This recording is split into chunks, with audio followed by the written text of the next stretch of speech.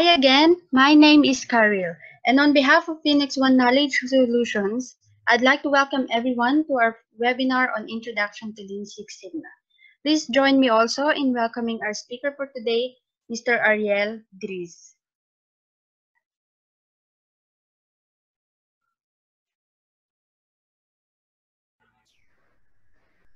Just a show of uh, could you uh, could you please help me please let's indicate in your chat box if you can hear me well, if you can see my slides. Okay, could you test your chat box, and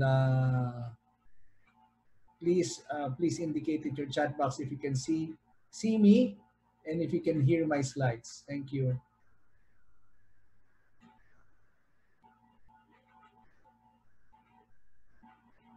uh, Grace, paki-check if you can see me and you can hear my slides. I just want to make sure. Yes, sir. All clear. Okay, thank you. So, but could I have everybody, Grace also, please also expose to me. Could I have everybody just indicate their names and what company they're from and where they're based right now? Thank you.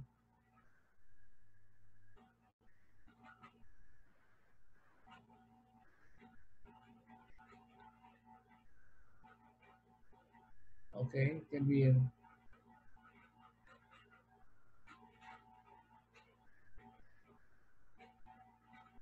anyway. So welcome everyone to our introduction to Lean Six Sigma. My name is Ariel Dries. I'm right now partnered with Phoenix One. And welcome to our introduction to Lean Six Sigma. I'm a Lean Six Sigma Master Black Belt. I'm also a Philippine certified for Six Sigma Experts USA. I've been doing Six Sigma for since 1985. I was one of the first batch of engineers trained in Six Sigma where they developed it in Motorola. So was one of the uh, probably the word is not pioneer, one of the original students in Six Sigma. Now, today, you may have questions. I'd like you to make use of your chat box. Feel free to place your questions in the chat box while I'm talking. You will be muted for purpose of clarity of our audio, but let me know if you have any questions at all through your chat box. And anytime you will be, if I'm able, I'll be happy to address your questions, if any. Now, today we're going to have the following agenda. Number one is we will talk about operational excellence. Why are we going to talk about operational excellence? Because Lean Six Sigma is all about operational excellence. The reason why you want to implement Lean Six Sigma in your company is because you want to have operational excellence. Sometimes people would ask me, what's the use of Six Sigma, and I would explain to them operational excellence initially, because that's the not probably the end all and be of Lean Six Sigma. Another perspective is this. Normally, in Lean Six Sigma, we don't certify the company. We certify the people or the change agents. That is the difference between Six Sigma and ISO. Normally, in ISO, you certify the company as a whole. But in Lean Six Sigma, what you are certifying and training are the people doing the work. We will train them on the methodologies and the tools on Lean Six Sigma. Okay, let's move on. Why do we need to create operational excellence, or why do we need Lean Six Sigma? Every day in Africa, a gazelle wakes up and it knows it must outrun the fastest lion or it will not survive. It will be killed. The lion, on the other hand, knows it in the morning, knows it must outrun the slowest gazelle. If it fails to do that, it will starve to death. So whether you're a lion or a gazelle, your mission is to hit the ground running. Believe it or not, even in this um, COVID-19 riddled world right now, we need to hit the ground running. Probably not physically because we cannot go outside, but mentally we need to be there. Um, it is time for us to reinvent ourselves. Lean Six Sigma is one of those skills that are expected of modern managers to have. People are leaders who lead organizations, that they lead organizations, because when you have operational excellence or Lean Six Sigma uh, training or certification, it ensures you two things. Number one, you're able to look at problems and are able to solve problems in a methodical manner. Number two, you know how to look at data, and you are able to make data driven decisions. So today is just but a short introduction of Six Sigma or Lean Six Sigma and a little bit of operational excellence. Now, it would be a challenge for me because it is hard to put in 30 years of experience into 1 hour of training. The last time I did this, I did a full-blown operational Lean Six Sigma introduction. It took me about 3 hours. Okay, but today, hopefully, we're not going to last that long. We're going to just I trimmed it down a little bit, so hopefully you can have we can have a more concise yet meaningful discussion. Now, again, feel free to place your questions in the chat box. Okay, there was a book. This is a classic book. I think this is in the 1990s. It was written by Michael Treacy and Fred Wiersima, and it is a book. It's a classic book on the discipline of market leaders. In this book, the authors looked at what are the three main disciplines or value propositions of world-class companies that excel in the industry they have. They observed there are three things that were important.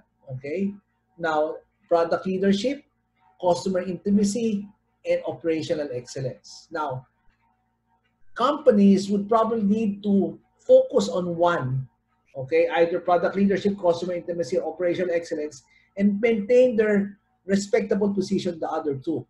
So whether or not you're a product leadership company, you still need to have a little bit of operational excellence to be able to survive. But of these three, world-class companies should focus on one and maintain the two. Okay, to dominate the market. Now, let's talk a little bit about product leadership. There are certain companies that are product leadership driven.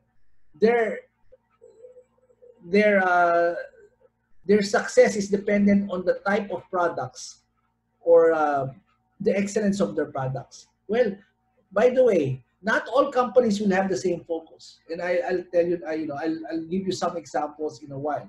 Product leadership are companies that would have their end all be all in the innovation of their products. So the focus of product leadership businesses focus on research and development. Example of that is Apple. Okay, another one is Harley Davidson. These are product driven companies. Their success will be mainly on their innovation. Another company will be Samsung. Another company will be some of the tech companies like Cisco. When because the innovativeness of their products will determine their success. I mean, I say Cisco. Cisco owns what you call WebEx. They're right now under fire with a platform called Zoom. This is what the platform we're using. Okay, so they're looking at for companies that that are product driven, they need to focus on research development. Now, there are companies their companies that will need to focus on customer intimacy, meaning they're not really product centric, although they have products, but their success is driven more or less on their intimacy with their customers, the way they integrate, understand, and solve problems in with their customers. They are more or less partners with their customers. Examples of these are IT companies. IT companies would need to partner closely with their clients. Okay, uh, they need to be the main competitive advantage of their clients for them to be successful. So companies like Accenture, IBM, HP are solution-based companies. These are service companies and service delivery companies. These are companies that we need to have a customer intimacy focus. Okay, that is this is another type of company, customer intimacy. Now the question is, how about Apple? Does it mean that they will not be intimate to the customers? Well, Apple and like Harley Davidson would need to have some sort of customer intimacy framework, but that will not be their focus. For as long as they create products that are top of the line, uh, innovative for the market, all they need to do is to maintain customer intimacy at a certain level. But companies like IBM, HP, Accenture, these guys would need to sit down with the clients and be intimate with them, understand their process, so they can have a very high customer loyalty. Okay, if you notice, these companies that I mentioned, they're not probably the cheapest in the market. I mean, like Accenture and IBM would go 2, 3 times their competitors, and yet they're very successful in getting the business. Why? Because they develop in a long time customer intimacy. By the way, companies that have good customer intimacy would use Lean Six Sigma tools to be able to do that. But okay, the third discipline is operational excellence. Operational excellence are companies that would depend on uh, the the level of quality of their product or service, and they would need to create value at the lowest price. They also would need to have great and seamless service for the customers. Okay, so the key here in operational excellence is efficiency and effectiveness. Efficiency and effectiveness. This is the key for operational excellence. Companies that would need operational excellence are, the first example is a company, I have it in my slide. Okay, Amazon. Amazon, their key is a seamless delivery supply chain. Okay, seamless ordering system, and the efficiency of their inventory system. That is Amazon's key, because the internet, what the customers would want from them is efficiency at the lowest possible price. So Amazon needs that. Another type of uh, company that would need to be operationally excellent and would need to focus on operational excellence is Zara. Okay. Like sasabihin mo, Ariel, Zara is a fashion company. It should be a product-centric company. Yeah, that's true. They need to have good products. But did you know Zara is about fast fashion? What they normally do is they would knock off designer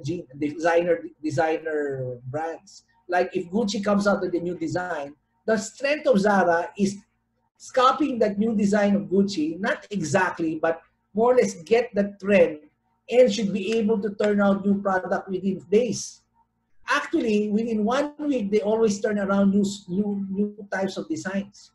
Normally, in fashion, you have 4 seasons: winter, spring, summer, fall. Okay, yeah.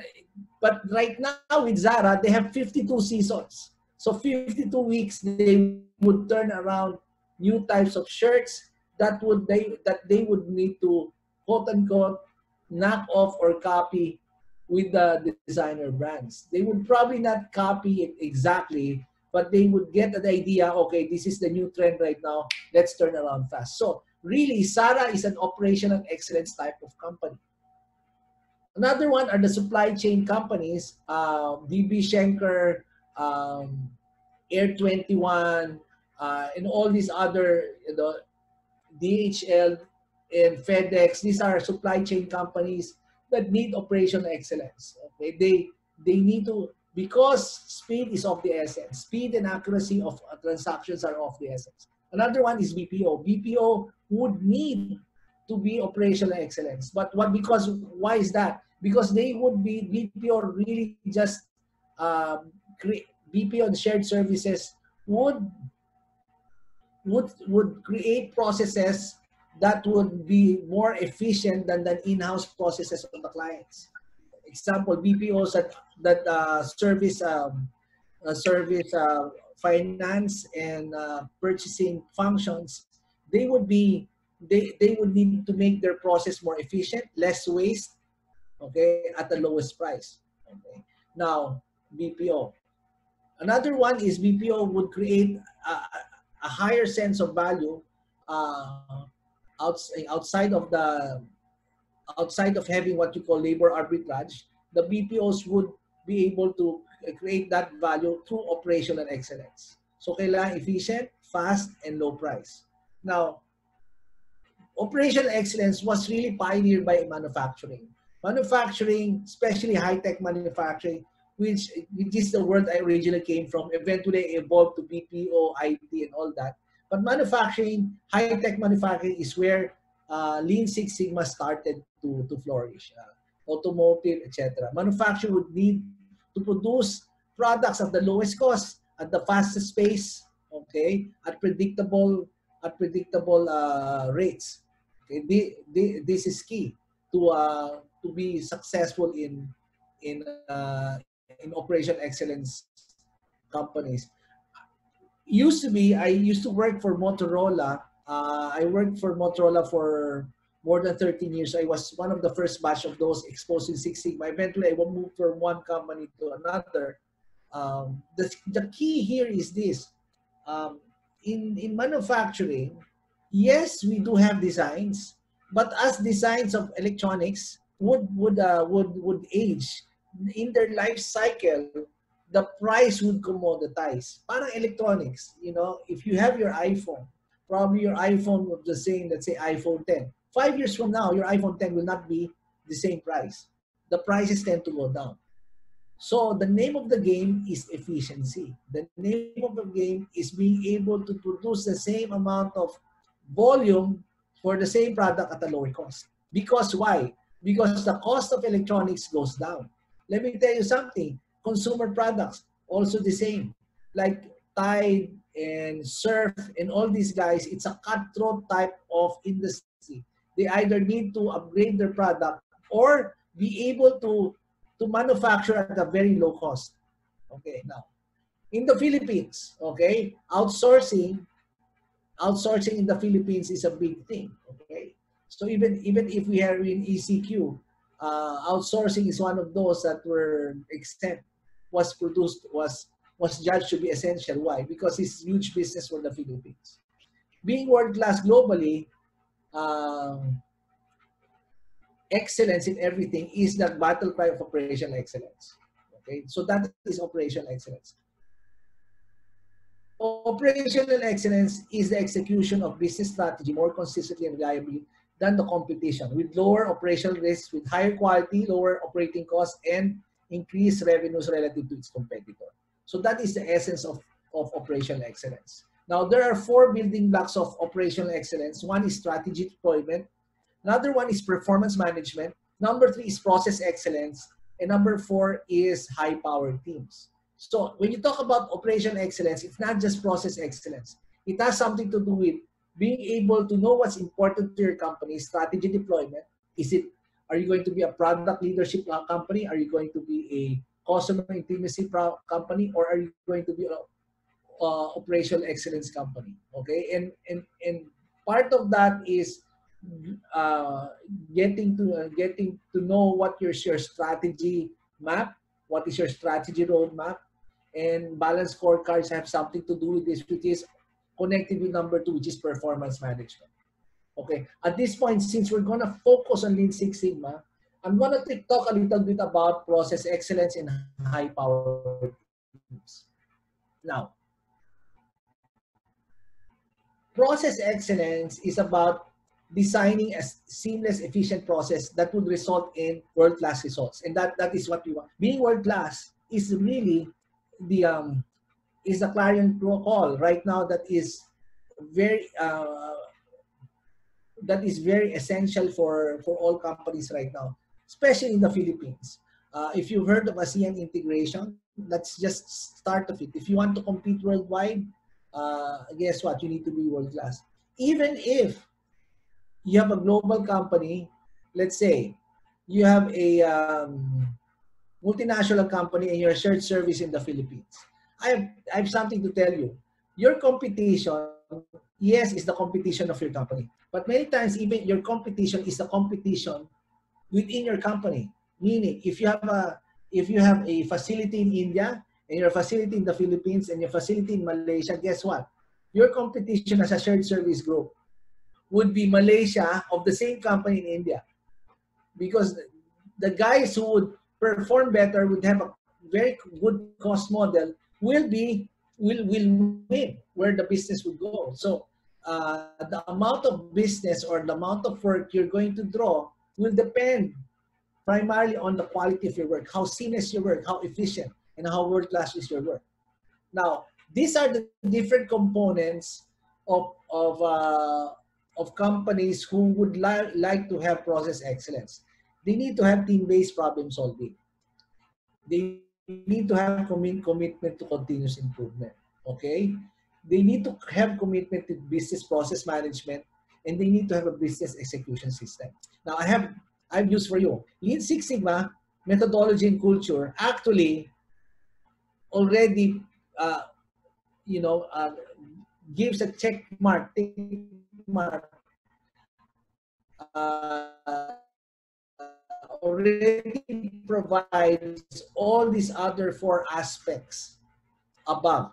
If you implement a Lean Six Sigma methodology culture, you will have team-based problem solving. You will have a framework that will allow you to have continuous improvement, and it will allow you to have a business process management process, and it will facilitate you having a business execution system. So Lean Six Sigma, for you to have process excellence, is a good, safe methodology on how to do that. Now, if you're in this webinar and you ask yourself, paano ba yan? How do we have Six Sigma? Okay, the first thing is this: you need to have yourself trained. You need to have yourself, the managers, equipped with background of how Six Sigma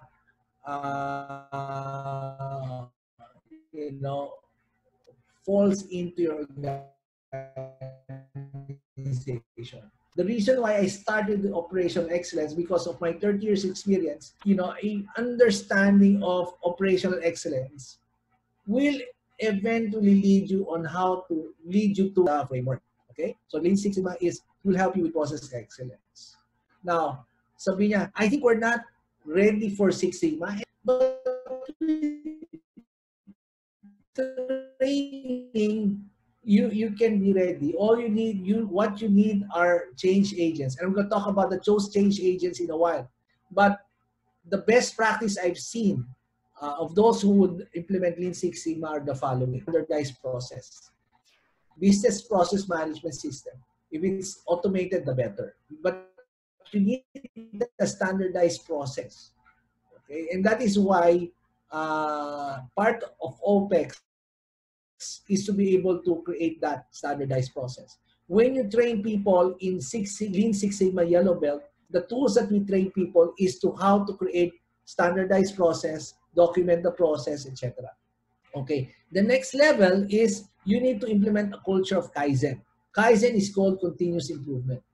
Kaizen is more really of a mindset, a culture of trying to have everybody have the same mentality. Lean and Kaizen are really one, are Kaizen is the beginning of Lean. Okay? Kaizen, I just wanted to separate it because you can start off with something very, very simple. Some concepts like 8 ways, some concepts like 5S, some concepts like workplace organization, having a mentality of fixing things that are not does not look right. When something is wrong, fix it right away. That is the culture of Kaizen, and the culture of suggesting improvements in your company. We're going to talk about that in a while. So the first one is Kaizen. The next one is Lean. Lean is all about removing waste, and we will in Lean normally we will talk about levers on how to reduce waste. Okay. Lean is a qualitative approach. Then after you've set it up, now is the time to create a framework of reducing variation, being able to measure what you do, and reduce rework and all that. This is the realm of Six Sigma. This is Lean Six Sigma. Okay, so initially you will have a standardized process. Eventually, it will have a graduated flow of Lean Six Sigma. If you notice if you look at the illustration on your slide, it tells there BPMS, Kaizen, Lean Six Sigma. On the left side is the CMMI maturity model of organizations. So there is a lot of parallelism in as far as implementing CMMI and Lean Six Sigma or operational excellence. Okay, so you come from chaotic. When you don't have a standardized process, that's chaotic. When you have a standardized process, it's repeatable. When you are when you have Kaizen, you start to define the standards, the principles on how you're going to work. Manage is when you have organization in your workplace. Optimize is when you're going on to continuous improvement. Okay. Now, number four component of operational excellence are high-powered teams. High-powered teams are group teams, small group activities that eventually will uh, cascade the culture, problem solving culture to the whole organization. That is the spirit behind lean leadership and Genba Kaizen. So if you want to have high powered teams, the culture of lean and Genba Kaizen is is one of the components that will help you have high powered teams. Okay, so it's all about being able to work in normal problem solving teams. Okay, the when we started in Motorola and Six Sigma, we did not have belts, we did not have certification, we did have trainings, but this is where we started. When small groups started to sit down and talk about their problems and solve their problems, we would use ordinary tools, simple tools in Lean and Six Sigma to help solve our problems. The most important thing is we talk about the problem. And the most important thing is we open our eyes to what could be the problem. Okay? And then when we started doing that, that is the start of progress. Um, High powered teams will give the right culture, right mindset, right attitude, and right competencies. Now, there is a maturity model in teams as well. Now, one of the big um, memorable experience I had when we did high power teams is when we were in Motorola. We had a department wherein their groups have the highest yield, the lowest defect rates, the best quality worldwide of the same product line, and we're talking about worldwide, and they have the fastest cycle time, meaning their delivery on time delivery is 100%. They're world class department. Their products are world class, um, and they're best in class in all categories. You know the striking thing about this group is that all these all their sections, they in all their production lines, they had no supervisors, they had no leads, they were a self-directed team, meaning, and these are like high school operators. These are Most of them are ladies. We have some technicians. Most of the technicians were men. It doesn't matter what the gender is, but it's both mixed men and women. They were rank and file employees, and they had no supervisors. They had no leads. They would have leadership rotated. They were a self-directed team. Okay, and eventually that model became the model for the whole entire factory. It was amazing how they were able to do that. So they started with small team activities, creating the right culture. Okay, and it starts with the leader. It starts with the leader walking the walk, walking the talk. That is what the Gemba Kaizen is. It's the Gemba means walking the workplace, and it starts with the leader. Okay, now, let's talk about lean. Okay? So, ano ba yung lean? No? Lean is implementable in all areas, in manufacturing, offices, services, supply chain, IT, outsourcing, construction, human resources, etc., etc., etc. You know, you don't need to have to have a by the way, you don't need to have a college degree let me tell you a story. We had that team that was self-directed team with the best quality worldwide. Most of the teams there were imported to the US, exported to the US to present because they were winning competitions. Uh, their average their average education attainment was high school graduates. So many of them were not even college level. They were high school graduates. Okay, we even had a team that were that was an old janitor team. They sent that team to the US. Okay, and now imagine, let me ask you a question. Do janitors study statistics? No, but they use the tools that were simple and applicable to them. So one of the reasons why I went to consulting and focused on Lean Six Sigma is because I had the impression that most people think Six Sigma is a some sort of you need to be, it's like a religion and you need to study high class math. And while that is true, when you go to black belt you need to study statistics, but it does not mean if you do not have black belts in your office, you cannot implement Lean Six Sigma in your office. Okay, all you need to do is apply the tools that are applicable in your organization. And that because you don't start with the complicated stuff. Most of the Lean Six Sigma improvements start from things that are basic in nature.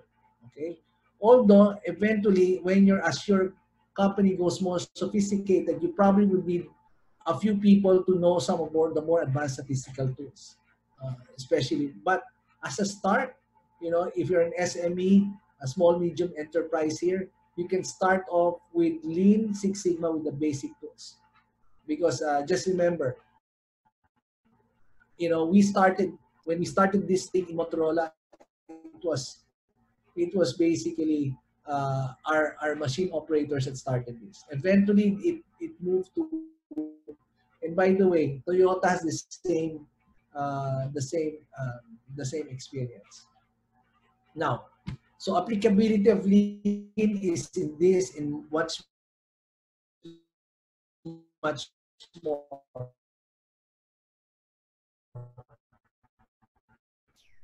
So what is Lean?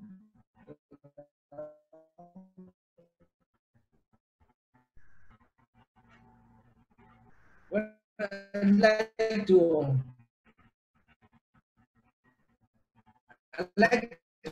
ask you a question. When was the last time you had your okay? Now, 5 years ago, when you have your passport, you probably to stay to have your passport renewed. Eventually, I think they did something good. I think even 4 years ago, more than 4 years ago actually, they started such that they removed the batch processing. They involved the malls, and they followed actually some principles of Lean, like single piece flow, uh, planning, Haijunka, they know their capacity, such that they will require you to plan out your appointment. Dati, you have to go there. You can go in there anytime. You just get your ticket, you go there. Okay? No organization. Now you have to set your appointment.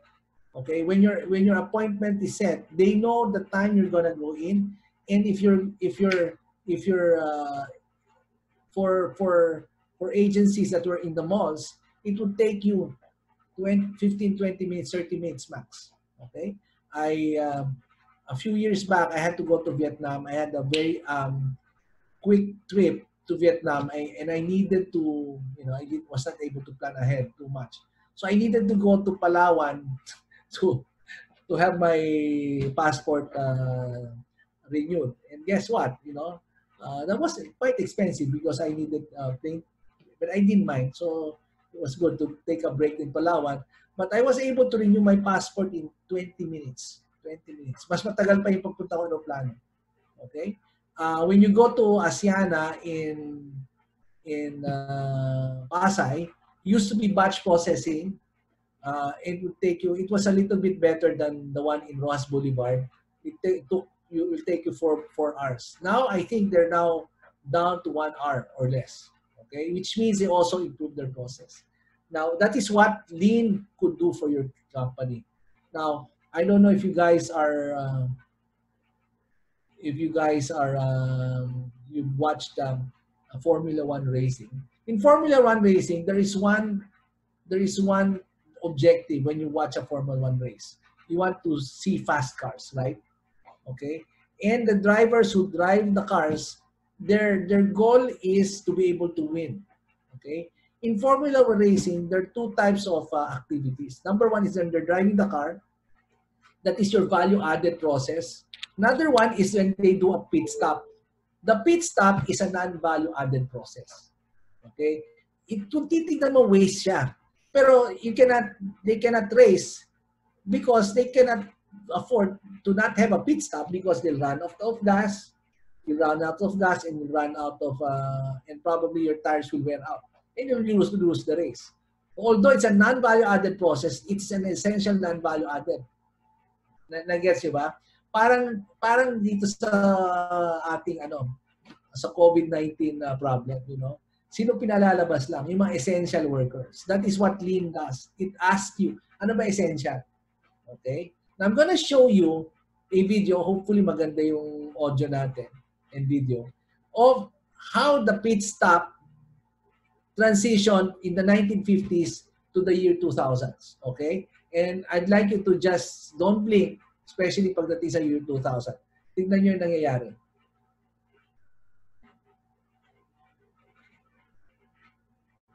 This is a Formula 1 pit stop in 1950, Indianapolis 500. But Holland comes in for a pit stop.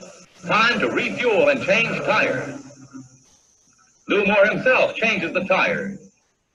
Only 4 crew members, including the driver, are allowed to work on the car. It's a tense time. Holland stays in his seat, anxious to get away. Let's watch.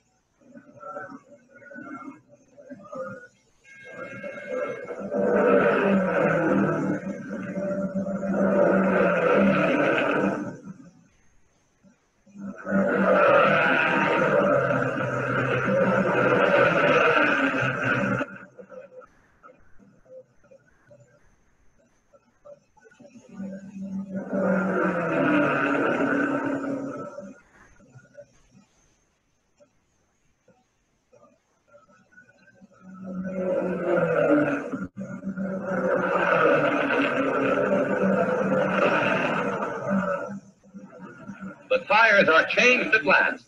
A crewman polishes the windshield as Holland moves away just 67 seconds after he stopped.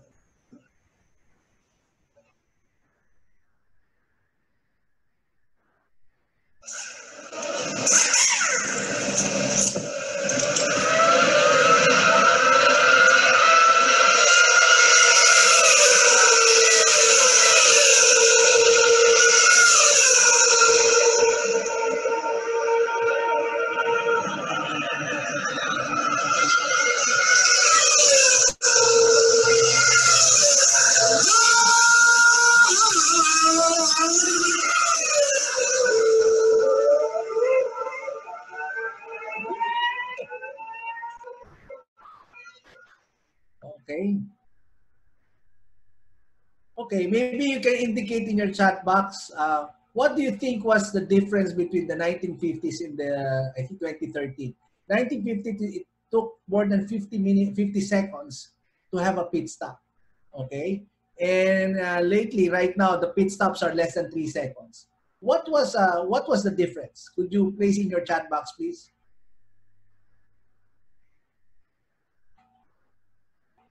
Manpower count. Yeah, well, thank you for that. Technology used. Use mechanical tools. Yes. Advanced tools. Okay. Technology. Okay. That's right. Pero, let me tell you something about manpower, Roel. Even if in the 1950s, they added the same number of people in that setup, you probably end up having a longer pit stop. Napansin nyo? Okay? So it's not just the manpower. So notice, they they demarcated the process. So yung sinabi ni Nick Ingera, the process is there. Of course, they're gonna use advanced tools, okay? But see, the tools are incidental when you analyze the process. Am I making sense? Okay? Kung yung process mo, you define the process, then you can add people. Itong problema kasi sa mga, as I go, watch TV right now or process as a government, well, it's not really anybody's fault. Many times, the reason why the process or the results are inefficient, here's the problem. We don't have a good process. Okay? So the first thing is you need to define the process properly. Remove the waste or reduce the waste. Then you define how many people you need and the types of tools you need. Probably the tools will come first before the people. But the first thing is process. Okay? Kasi miski na I have all the tools in 1950 and I added people, if you don't really look at the process properly, you'll end up with a longer pit stop. Okay? So that is what lean is all about. That is how lean looks like. So what is lean? Lean is methodology that improves business performance using simple practical tools. Even if you really notice yung technology kanina do sa pit stop, it's not really advanced technology, although the high power torque wrench, yung mga nila, yeah, it's relative to 1950s, mas mataas ang technology, but it's not. Many times lean is about using practical tools, simple technique to enhance quality cost. It's about studying the process. What we do in lean is we expose and eliminate wastes. Okay? Ano ba yung mga waste natin? In the system to increase velocity of the process. So, importante is eliminate the waste and improve the velocity. Next is we want to eliminate everything does not add value to the customer's eyes. Okay? That is, what lean is. Ano ba yung value ng customer's eyes? Kasi many times na nangyayari sa atin ito. Okay? We let the controls dictate the process. Pero, if you really look at it, you want to identify first, sino ba customer dito? Okay? Sino ba customer dito? Pag sinabi, ito yung customer ko, this is my customer. Okay. To the customer's eyes, what is the value? In this case, in the Formula 1 example, ang customer mo is the driver. The driver wants to win the race. So to him, what is value? To him, value is the car is continuously running. Nagets nyo? So if he really looks at it, the value that is created by the pit stop, every time it is stopped, it is non-value added. Although the pit stop is a value-enabling process, but the lesser, the more efficient that is better for me. Kaya what they did is look at ano ba yung activities sa pit stop that are non-value added. Kaya nga doon, nung soft 1950s, if you really look at it, ano yung mga waste doon sa pit stop nung sa 1950s? Could you indicate in your chat box? Ano yung mga waste? Sige na. Let's have some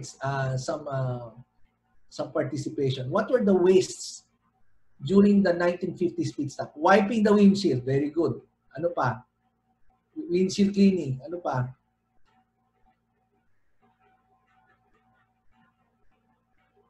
Did you notice yung isang tao siya yung magkakabit ng gulong, siya pa yung magpupukpok, siya pa yung magta-tighten, giving water to the driver. So notice, may panahon pa, getting the spare tire. So you had to wait for that. So all of those were waste. Waiting pa. Pagdating, tsaka palang kukunin yung tire, tatanggalin, etc. So notice, driver taking a call, tama. Getting the spare tire, all that is true. That really delays it. The 2013 model, pagdating ng kotse, nandiyan na yung tire, sasalpak na, may tatanggal, split second, may sasalpak, may taga, and it's all synchronized. It's like a ballet. Okay? Okay? Now, So the lean is also change in thinking and the culture in the organization. Okay, I'm sorry. Sorry, Archimedes. I apologize. I didn't realize we had the international audience.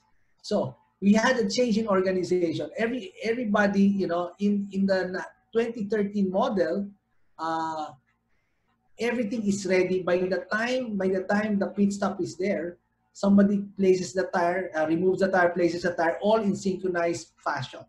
Okay. Now, but more importantly, lean is all about culture. Lean is all about culture, changing in thinking and the culture. The culture of the 1950s pit stop are different. They had to change that mentality because every time there is a delay, they can lose the race just because of a pit stop. So the pit stop has become a how should I say this, a competitive advantage to the driver, to their customer. The same thing with our organization. Now, we come from very diverse. I reviewed the panel list, okay, and we come from a very diverse audience right now. Uh, can I just have a can I can we have a show of can you show, could you please indicate in your chat box what is your company, what is your line of business, and could you indicate who are your customers? Okay, could you type in your customer, who are your customers?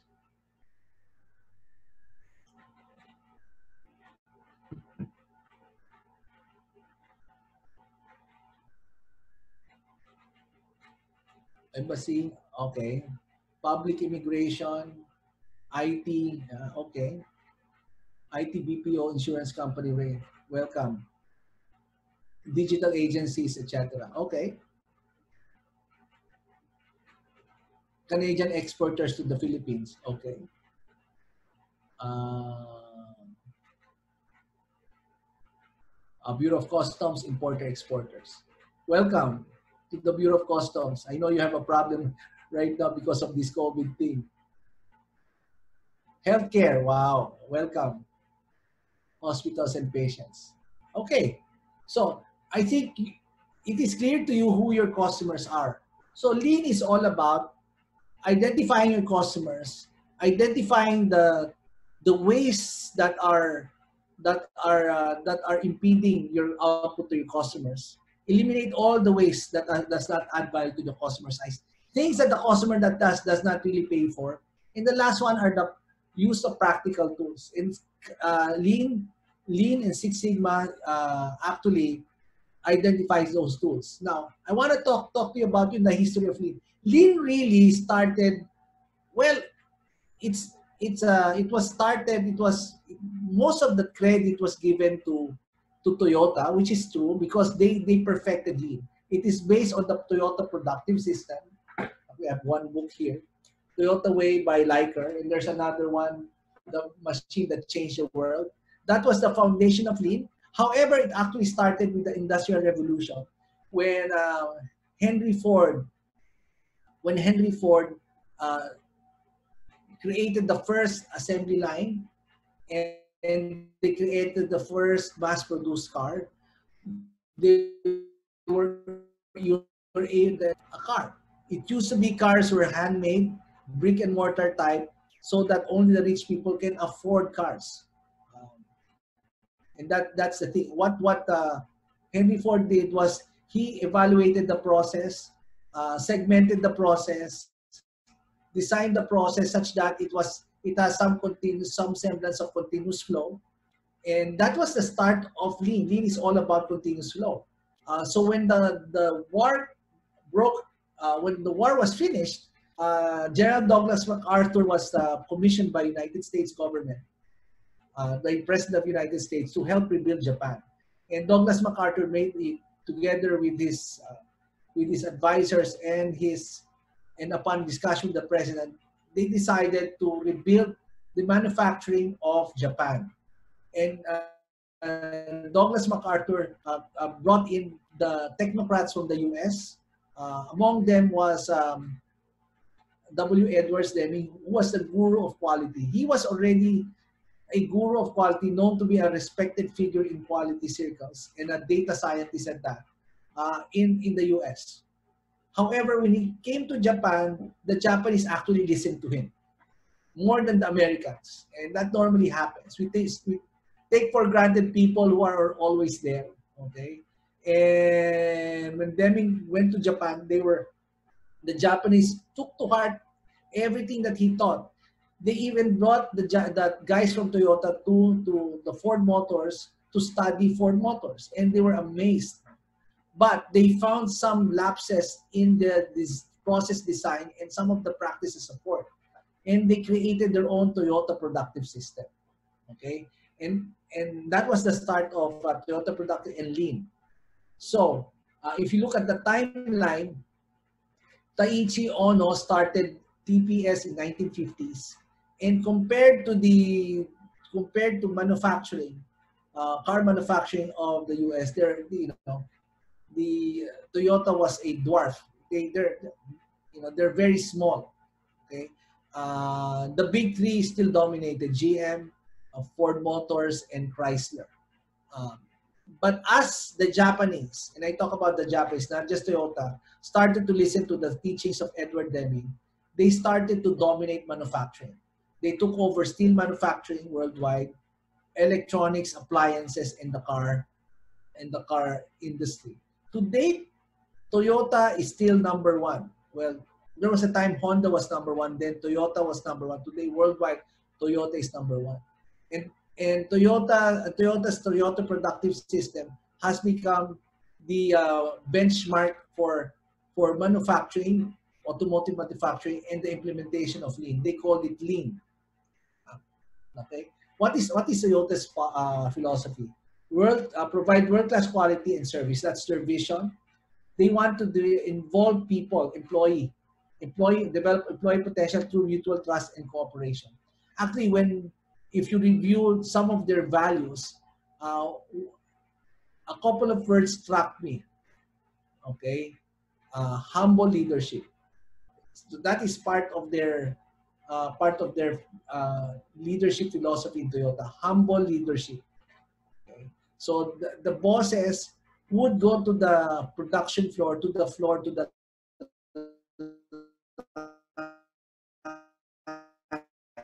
line,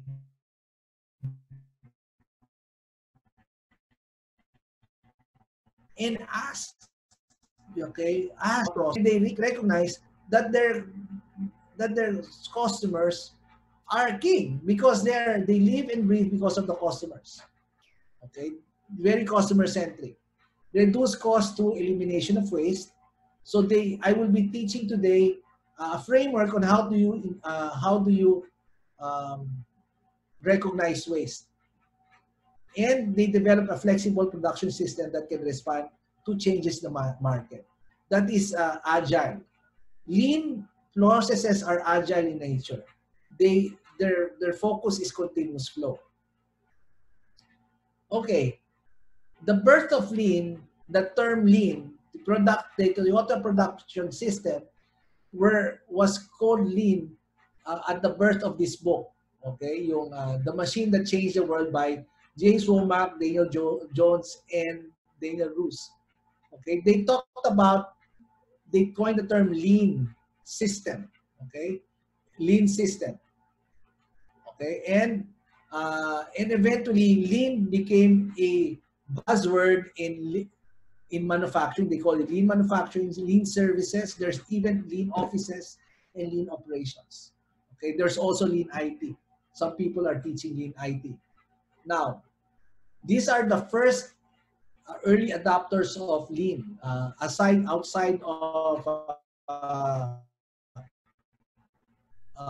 Toyota, obviously where Lean came from. Lockheed Martin, Intel, Texas Instruments, and Nike. But now, if you look at most of the Fortune 200 companies, most of them claim to have Lean Six Sigma or Lean Six Sigma methodologies in place. Okay? Why? Because they want operational excellence. So I'm going to talk about Lean is a principle-centered framework or process. If you ask me one word to describe it, it is culture. That culture is described in 5 principles. Number 1 is define value. Okay, what is defined value? When you talk about value, you specify value from the end customer's perspective. Okay, so that is value. What is the end customer's perspective? Okay, so whether you're in manufacturing, you are in hospitals, you are in the embassy, you're in government, you need to look at the value of what you're doing from the perspective of the customers, the ones who's paying for your service or the one you're serving, bottom line. Okay, so that is value from the customer's perspective. Now next, you have to understand what value is. Value is what the customer is willing to pay for. In BPOs, it's easier, especially if a third-party BPO like Convergys, or and Teleperformance and all. They have this term called, is that task chargeable? Okay, what does that mean? If the task you're doing is not being paid for by the customer, then that's non-value added process. Okay, it should be a process that the customers are willing to pay for. So in BPOs, it's an advantage because literally the customer pays only for the tasks that is of value. They normally would negotiate, and typically they would segmentize all the process steps, and from the process steps they will identify what are the value added processes, the non-value added process, and the value enabling process. Okay, now in defining value, you want the right product or service at the right time, at the right quantity, right quality, at the right price in accordance to what the customer requires. Okay, so that is defined value. Customer's perspective, next is what is the customer willing to pay for at the right time, quality, quantity. Okay, the next one is you have to map out the value stream. So you know what value is. You need to identify and map out the value stream. Okay, you want to trace the value of the process. Example, if you're ordering hamburgers from Jollibee, okay, lately we've not been able to go to restaurants, only takeouts, takeaway, please. In Jollibee, when the guys at the kitchen would cook the patty, that is value added process, right? So you trace the value when they cook the patty, place the bun, okay, and you incorporate it in a workflow that is called the value stream map. You're actually tracing the flow of the value. Now, when you do a value stream map, you will also be able to identify which of the processes or activities that are non-value added. Example, when they count the number of patties, when they move from one place to another, those are non-value added processes. Okay, typically in Lean, you want to look at value stream maps to be able to identify what are the non-value added. So this is an example of value stream map. For obvious reasons, we will not go through all of the details. But in a value stream map, this is a ticketing service. Okay, at the right side is your customer. Okay, upper right. Now, what they do, okay, you have incoming tickets at the upper left side, and you will have 3 SAs. Okay, the SAs will process the tickets initially, and it goes to SA4 in batches, goes to junior SA1, go to junior SA2, then supervisor. So normally you have 1, 2, 3, 4, 5 levels of process. Okay, so in the value stream map, you will be able to identify how much resources are being utilized. Notice at the bottom of the you'll have the cycle time, uptime, shift. Okay, and And notice the indicators there. You have the yellow indicators. It tells you where the wastes are, like inflexibility of 2 SAs, motion has to walk to drop off the cards, waiting batches of 4. And normally those are the wastes that were identified. This is normally what we do in Lean. If you notice this graph, when you study how it goes, you'll be able to identify in a non-technical way where the wastes are. Okay? The green the green indicators are your suggestions, okay, on how to fix the problem in the process. So this is called a value stream map. This is one of the more powerful tools in Lean. Okay, so that's a principle. So first, identify what value is, trace the value stream, because when you trace the value stream, you'll be able to identify right away the where the wastes are.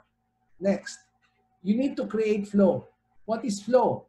Flow is after removing the waste, ensure that the flow runs smoothly. You want to create continuous flow. That is a principle of Lean. We use normally levers of Lean to create to create continuous flow. We want to reduce non-value adding process, non-value. We want to remove or reduce the non-value adding activities and create continuous flow. Now, number 4 is establishing pool.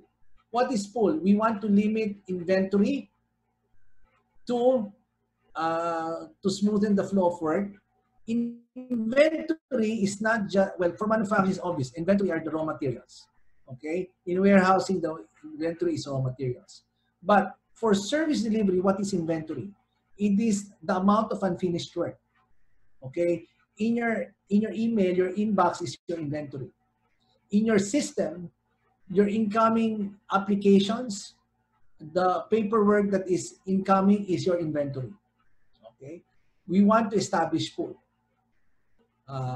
Customer demands that dictates that now in Lean, we have a term called takt time.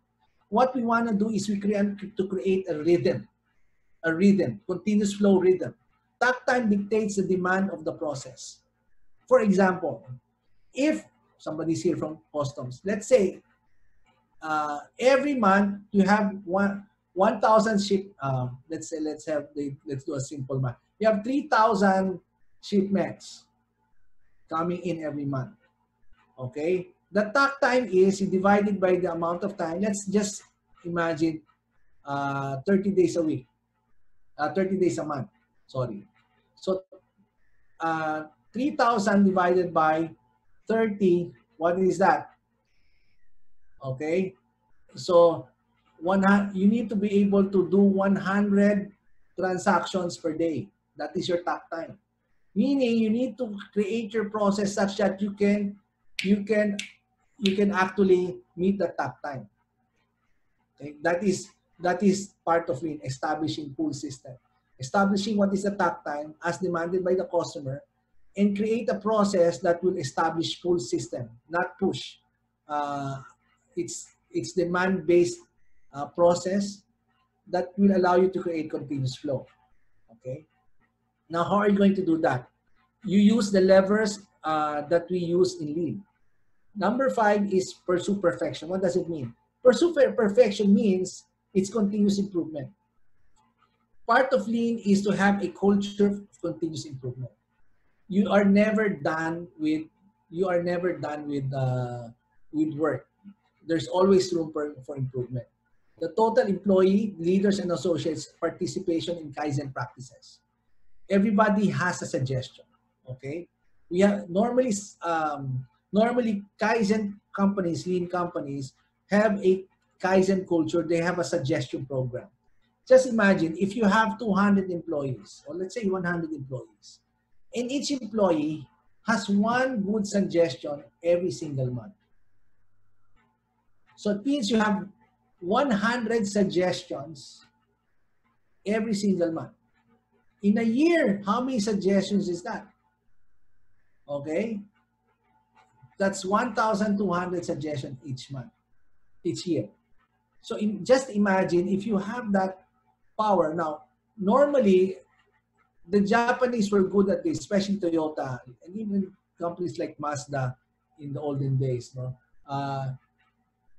the Japanese normally their statistics is they're able to implement 60% of their good suggestions. 60%. Well, I used to work for a lot of American companies. I worked for American companies almost all my working life. American companies, their statistics only 10%. So that's why in as far as Kaizen is concerned, the Japanese companies were more effective because they're able to leverage the brain power of people.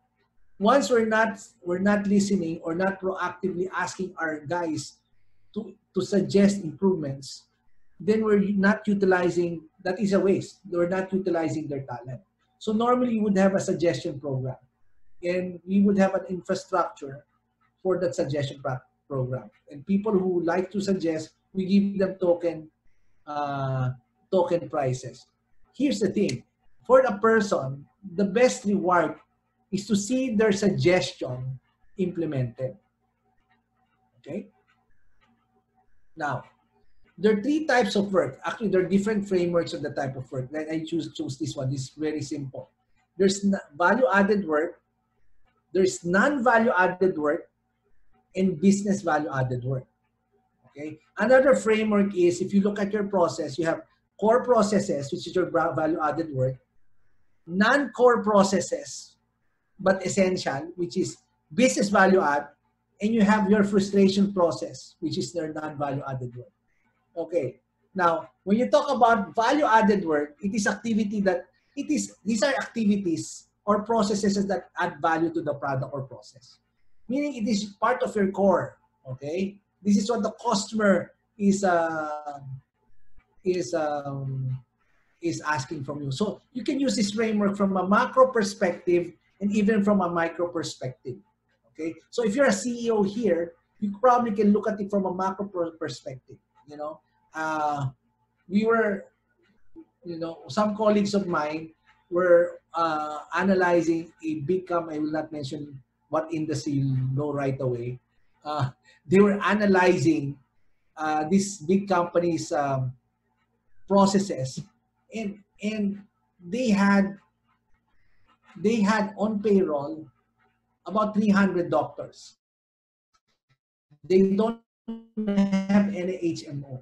They had 300 doctors. And that's not their business. They're not medical city. So they have in payroll, hospital, they have huge non-value added. Am I making sense? So value added are processes that your customers really pay for. You're known for that. Okay. From a micro perspective, you're looking at each activity. Okay, does this activity changes the form, fit, and function of the process? Like if you look at it from a hamburger standpoint, the value-added processes of creating a hamburger is when I cook the bun, I cook the patty, okay, prepare the bun and place the patty in the bun, and probably wrap it because the customer expects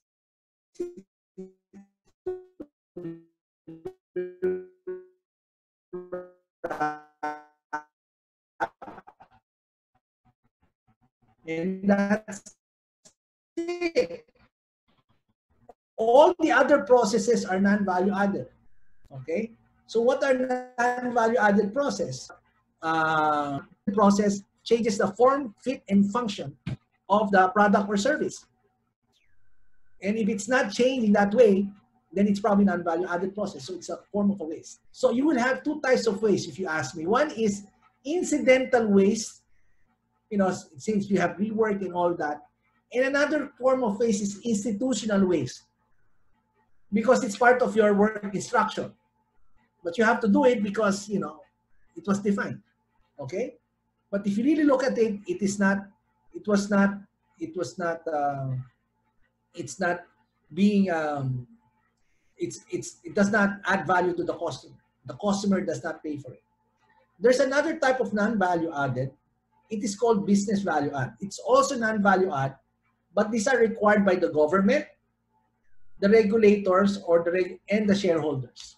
Example, if I buy a hamburger from Jollibee, okay, the activity of giving me the hamburger after paying for it is value add. However, the activity of giving the receipt to me may not be necessary for me because I'm not a corporation. I don't really care about the invoice. But the government of the Philippines requires Jollibee to to give the invoice, and also part of their standards of internal control for their shareholders and their accounting system is to give an invoice. So if it's required by the finance department as a control and it's required by the government, it's a business value add, or sometimes called operational value add. It's a form of non-value add, but it's a necessary non-value add. Okay. In my experience, 20% of the processes I've seen, initial processes, are value added, especially in traditional companies. Okay. Uh, Normally, this is where the interesting discussion. I normally will have a process mapping exercise with my class, and people tend to defend their process and say, no, this is value add, this is value add, this is value add. But part of the exercise when we do a lean class is to actually scrutinize which is non-value added. Now, when you identify non-value added process, it does not mean you remove them right away. Okay, I have to make that clarification. Because there is a reason why the process, the activity is there. So part of that process is to analyze, okay, what can I do to either eliminate, reduce, or replace that process. Okay, so that's where the activities lie when you do a lean activity. So these are in the historically manufacturing sectors would have 85% non-value adding process. Services sector 75%. So if you're right now you've not implemented lean yet, you may want to take a look at your process steps, your actual as-is process now. Create a flow chart of what's actually going on your process, and I challenge you to analyze each one. Which of these processes are value added and non-value added? Okay, NVA. These are examples of non-value added tasks. Proofreading. Oh, I need to proofread because it's non-value. I'm not saying you remove proofreading when you're preparing documents. It's just that the more time the more that you proofread, it means it's a more non-value. It's a form of inspection or rework. Counting amount of work is non-value add. Inspection and checking. Again, it does not mean if you're inspecting your product or your service, you will remove this tomorrow because non-value add. No, I'm just saying, it does not add to the form, fit, and function of the service or product. So you need to be able to figure out how do I maintain my quality by reducing the type of inspection. Sometimes you can have a statistical sampling which is better than 100% inspection, because inspection is um, never really effective. Again, you need to do a study on that one. Okay, because quality is not inspected in, it is built in and designed into your process. That is what quality is. Now, let's look at sorting of work. Okay, that's non-value add. Logging information. Does it drive you, especially if we have foreigners in the Philippines? It drives you crazy when you go to a facility. You have to log in to the logbook in the guard. You go to the lobby, you still log in. You go to the lobby of the office upstairs, you still log in. I mean, that's one of the biggest waste, non-value added activities I've seen. Of course, you need security. But, if you think about it, that is only for traceability. There are more efficient ways to do that. Okay? Now, another one is checking calculations. Again, especially when you do like Excel spreadsheets and all that. non-value added, especially when you're moving back and forth. Rework obviously is non-value add. Another type is moving and setup, monitoring work, stamping, okay? Any type of rework, waiting in a queue, yeah. In the Philippines, we have a lot of those, waiting in a queue. Every time we wait, especially now with the new normal, social distancing, it's going to be an issue. Another one is excessive approvals. I'm being kind here. You know, if you look at in the book, non-value added is approval. Every time that you add signatories in your document, it is non-value added.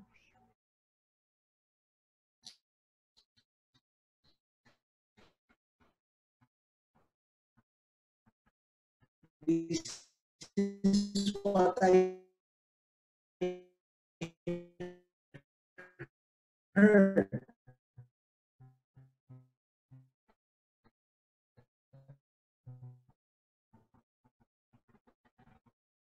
at the point in time when we had the power crisis for 50 signatures.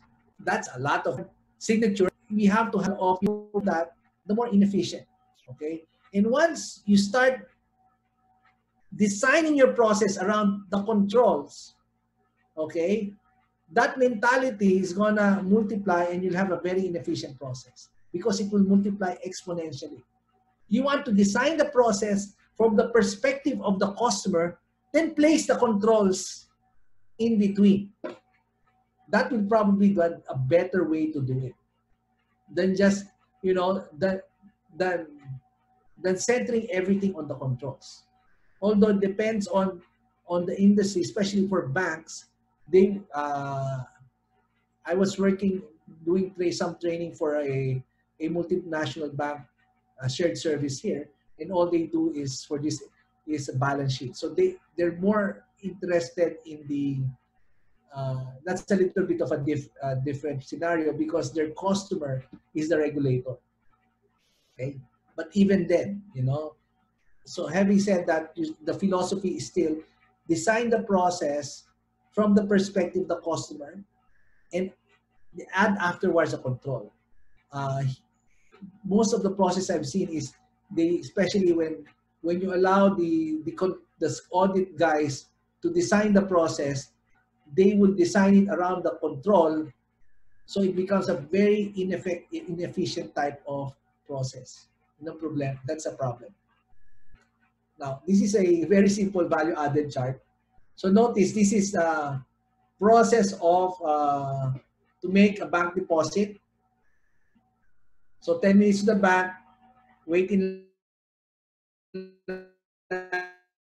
complete the transaction is your value added. Driving to the bank, waiting in line, driving home are the non-value added process. So only 4% of this process is value added. Um, that's why when you do online transaction, especially when you have BPI or BDO, and I think even Union Bank, they have online app, they transfer funds. Okay, you eliminate right away. You eliminate driving, waiting, and driving home. The completed transaction will be completing the transaction will be just 1 minute. Okay.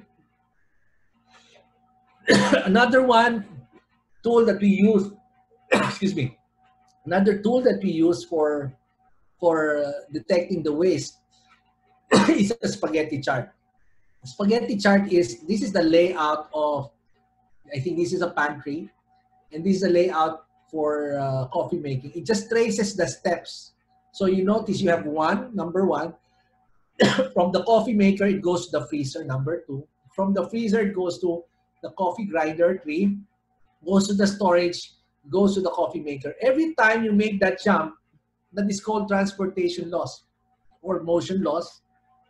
And you travel 58 feet. What does that mean? That's 58 feet of waste. You can even convert that into time. You know, if that takes you, the whole process of traveling is 30 minutes, so it's 30 minutes of waste.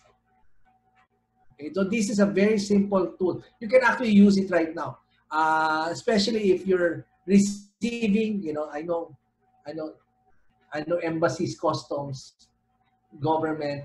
You know, anytime uh, they would banking, they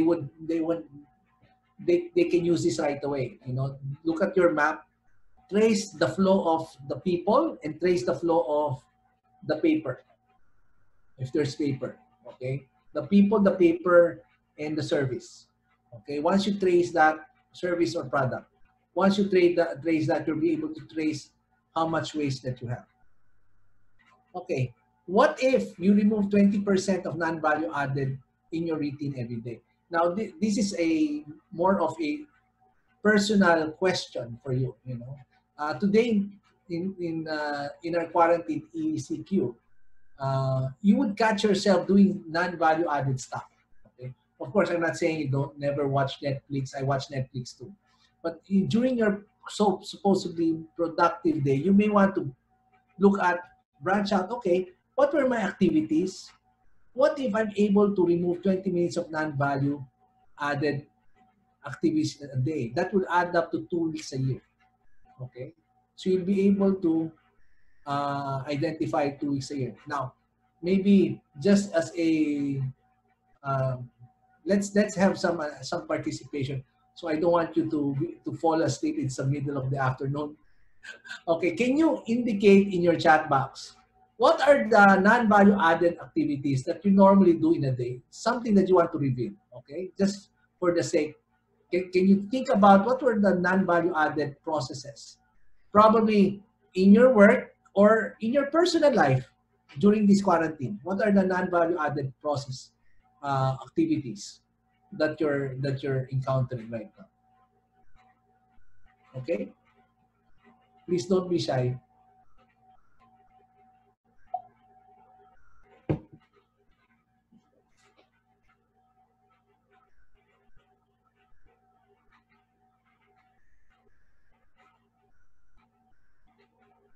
Anybody? Yeah. In normal times, we stuck in traffic. Oh yeah, we removed that. We removed that waste, right? So Zoom. Aren't you glad for Zoom? Social media, yes, yes. I'm gonna talk about that a while. There's a form that's called task switching, attention switching, social media, watching TV, yes, spending too much time on social media, right?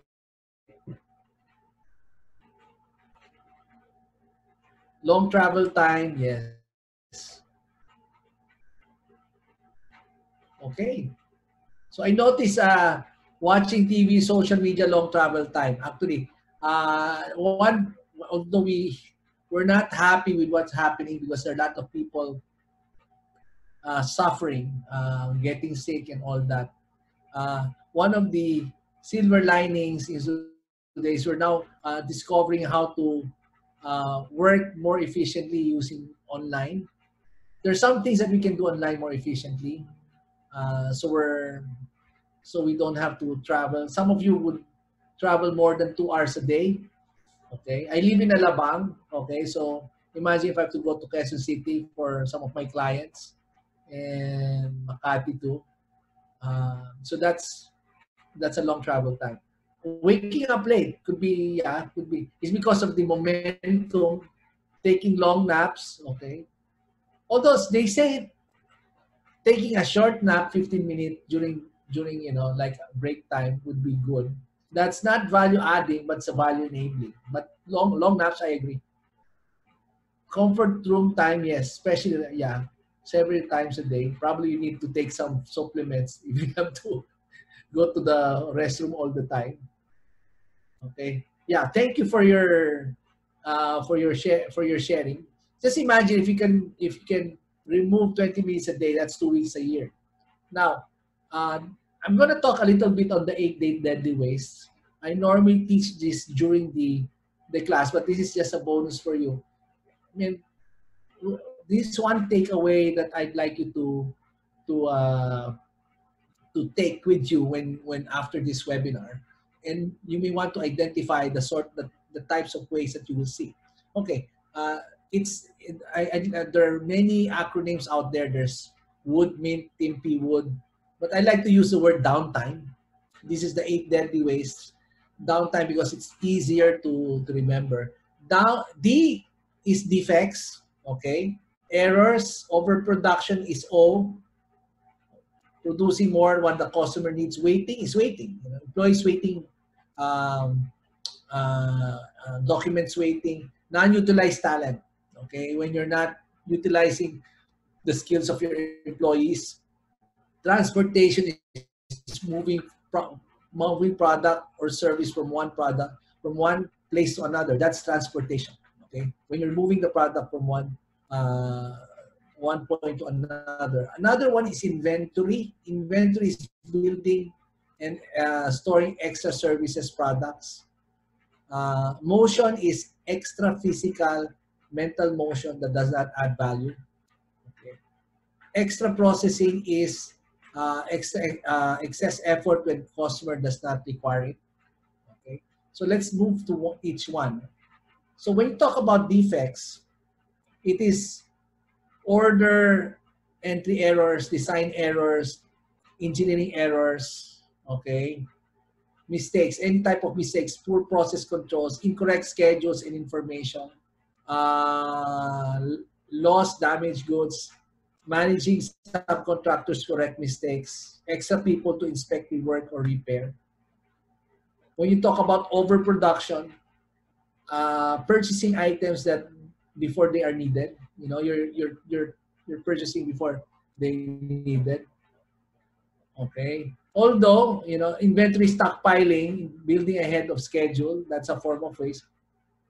Although right now you need to stockpile on PPEs because you need them right away. Unbalanced material flow or unbalanced process flow. You know, one process is faster than the other, so it's not balanced. So one guy is so busy, cannot leave at 5 o'clock, and the other guy is already relaxed, okay, at 12 o'clock because he's waiting because unbalanced flow.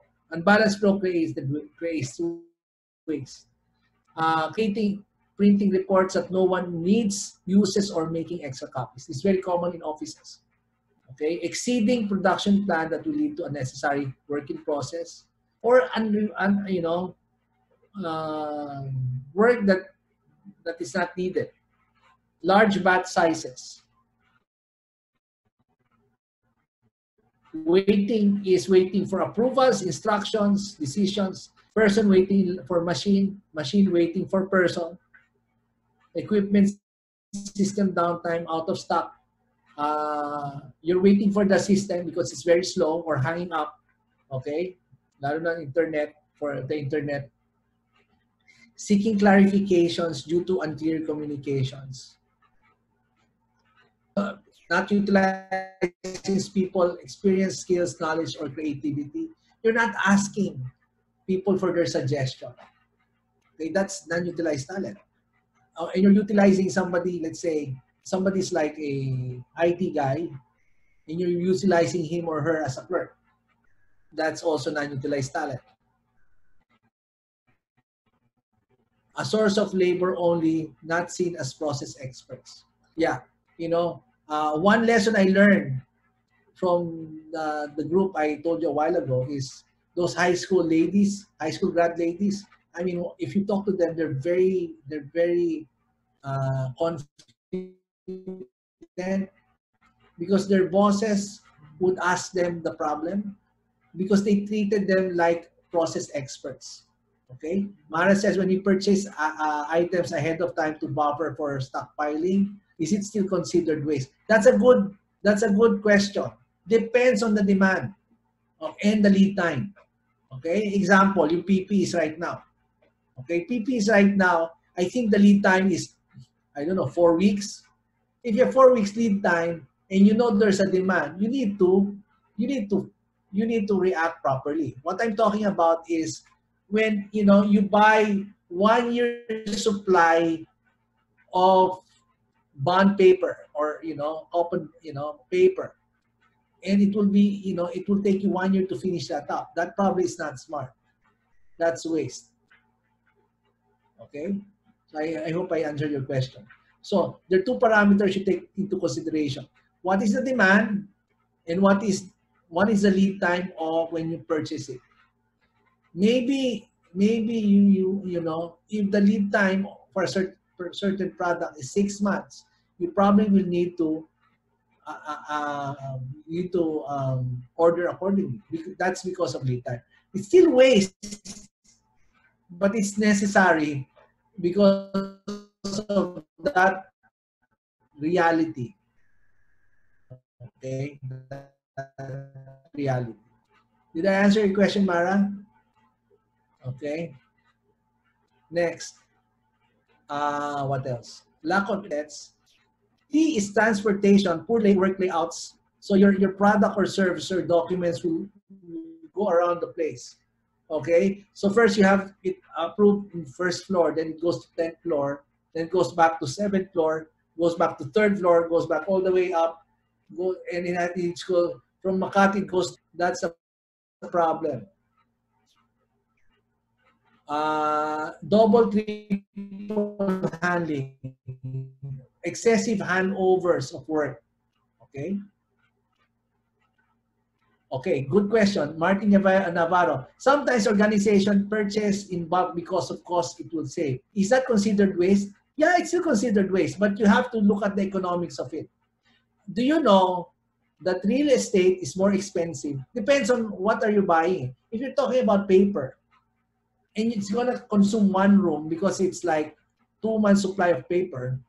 Do you know that real estate is more expensive than that item itself? So it's waste. Yeah, I got a 10% discount. Yeah, but how big is that compared? Especially if you're in BGC, real estate in BGC is more expensive. Okay, it will now depend on the economics. You have to look at the economics. Okay, but many times in my experience, we're applying to our company the way we shop for clothes.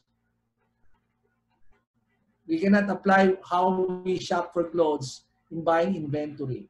It doesn't mean it has a discount. You actually save money, especially if the item you're buying is not fast moving. Okay, but again, but we're talking about ball pens and all that, like school supplies. You don't want it to be too tight, such that when it runs out, somebody has to go to National Bookstore just to buy a pen. Saying every time you have more waste, more bulk purchases, you have to be careful. That's what I'm saying. Okay, multiple storage occasions. Inflexible conveying system, suboptimal dispatching. Okay, let's talk about inventory. Again, inventory is extra materials, work in process, unfinished work. Okay, that's inventory, or finished goods that are not being delivered. Low use to equipment ratios. Photocopiers. Example, you have 10 photocopiers and you're actually just using 2 or 3. So the 7 are underutilized, so that's a form of waste. Building, storing extra products, poor inventory management system. These are for supply chain, okay, inventory, retail, even manufacturing. They're using FILO, first in, last out FIFO. This goes back to the system and the layout. Emails waiting to be read, okay. Files waiting to be worked on, too many office supplies. Motion are searching for tools, searching for materials. Every time you're searching, yeah, it's waste. Okay. Another form of waste is searching for information in your drive. Another form of waste is attention switching or context switching. I'm preparing my report right now, then chats me at the site, so I go back and chat back. Then I go back, then chat back. Then I go look at my email, okay, while I'm doing email. Oh, then somebody posted in Facebook. Oh, that's really nice. Like, okay. So there is a study in the States that out of the 8 hours working time, the effective working hours, continuous working hours for the average employee is 19 minutes. because of context switching or motion, mental motion waste, because you're working, then you're change, working, and that up and down momentum is the biggest waste today in the workplace. It used to be searching for stuff that is lost. Okay, but right now the biggest hidden weight is that lack of suboptimal standard operating procedures because it's not standard, reaching, bending, unnecessary ergonomics, okay, unnecessary walking, handling of paper. Next, extra processing,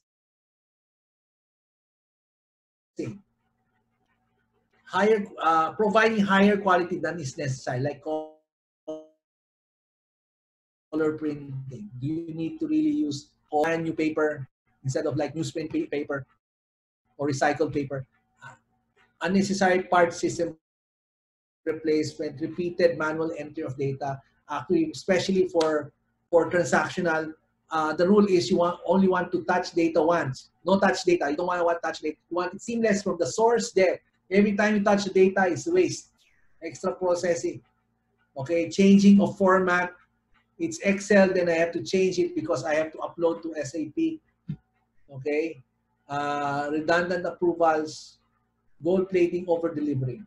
Okay, so quick question: could you, of all the ways I mentioned, what struck you as the most common waste, or a waste that is surprising to you? That is a waste.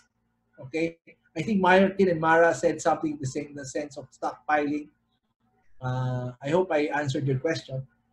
In any other forms of waste that that you that I mentioned that is very common or surprising to you? Okay.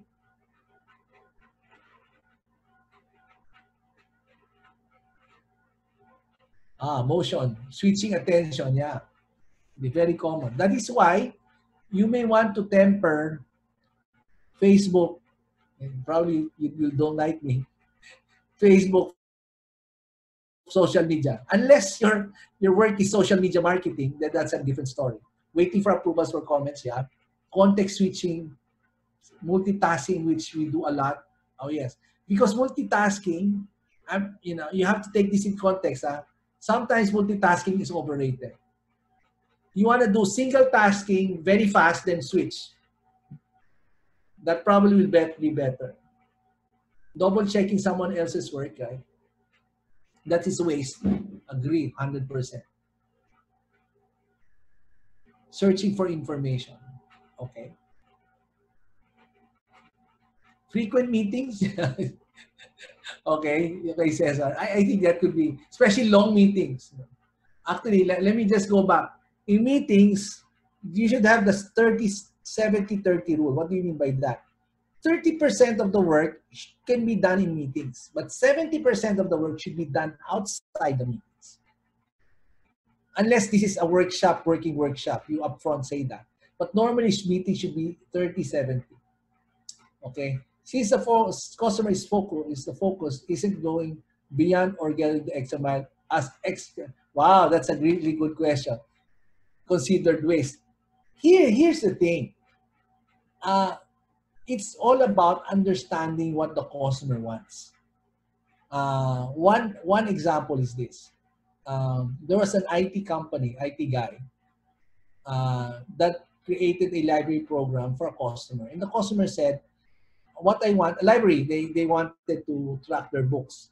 Okay, I want you to create me a system, simple system. The book is name of the book, name of the author, quantity of the book, ISBN number, and yeah, that's it. Okay, and and this and this and this programmer wanted to go the extra mile, so created a program. Okay, so created the graphical user interface, picture of the book, and all the other and all the fields that the customer are required. So he went to the customer on time, okay, which is good. And he said, okay, the customer said, what is that? Oh, that's what you asked for me. Here's the problem. Okay, here's the problem. Sabi niya, what is that? So that's the picture of the book. And here's that fields. Yeah, I like the fields, but I don't like the picture of the book. Why? Isn't that great? It's better. Yeah, it looks better, but I do not have budget to scan all the books. See? So that's called gold plating. And at the same time, you wasted the company's resources, okay, in as far as that project is concerned. Now, I'm not saying you're not going to go the extra mile. You can go the extra mile for the customer. But it goes back to, okay, understanding what do they really want, what is really important to them. Okay? Because sometimes you go the extra mile as a matter of a good intention, good attitude, which is okay, but we need to be more diligent in really understanding what is the customer looking for. On the other hand, you also would like to look from a project management standpoint. Project managers will be good at this. You only have limited resources. You want to make sure that the resources and the allocation is spot on. By making sense. Okay, so you have to balance also. Mara said, sharing information using shared drive seems common. Downtime, especially during these times when you work remotely. Yeah. That is why you want to work with your IT team to make it more efficient, yung share. So there are certain tools that you can use to make it more efficient. I think this has something to do also with the resource limitations. That's right. Internet speed, gadget, and all that. Today, if I were you, I know you guys are, most I'm a self-employed guy. I have businesses. I do a lot of online sales. I and fast internet. Okay, you may want to consider that after this. Having good internet connection is a good investment. Not because it's better for Netflix. Well, it's true, but really when we do things like this, okay, especially when you're in business, you need to have internet because it could be an irritant, okay, and it's inefficient. Thank you for sharing, for participation. So what lean looks like? Traditional is work in batches, and I'm not just talking about manufacturing. I'm also talking about services. Lean is small batches. It's just imagine the passport example I did. Excuse me. Low low unit cost, low system cost. So traditional thinking, look at unit costs. In lean, look at the total cost. That's why you were asking about bulk purchases. In bulk purchases, you're looking at the unit costs. But when you talk at the total system cost, it may not make sense because it will introduce a lot of real estate. Okay, and that may not make sense. Work at full capacity. Lean is about work at necessary capacity. Traditional thinking is tight schedules. Lean is about flexible schedules. Traditional thinking is high work in process inventories, low inventories for lean. High level of specialization in traditional. Lean is all about cross training. Long cycle times for traditional, short cycle times in lean thinking. Lean is more of a ballet. Okay, traditional is like it's like a hockey game wherein you have to work hard. Okay, lean is about orchestrating the whole thing. Now, lean is really there are two in increasing your productivity. Okay, in increasing your productivity, there's a quantitative approach and a qualitative approach. Okay, lean is about more qualitative approach, and it's not about working harder. It's about eliminating waste and simplifying it. So the lean is more really working smarter.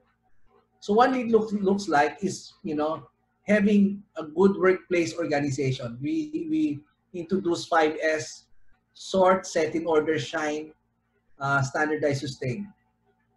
Okay, it's really Japanese. Okay, but we translated it to English because 5S, or workplace organization, is the precursor for a lot of the continuous improvement tools. One of the top time wasters is looking for stuff that is uh, is missing.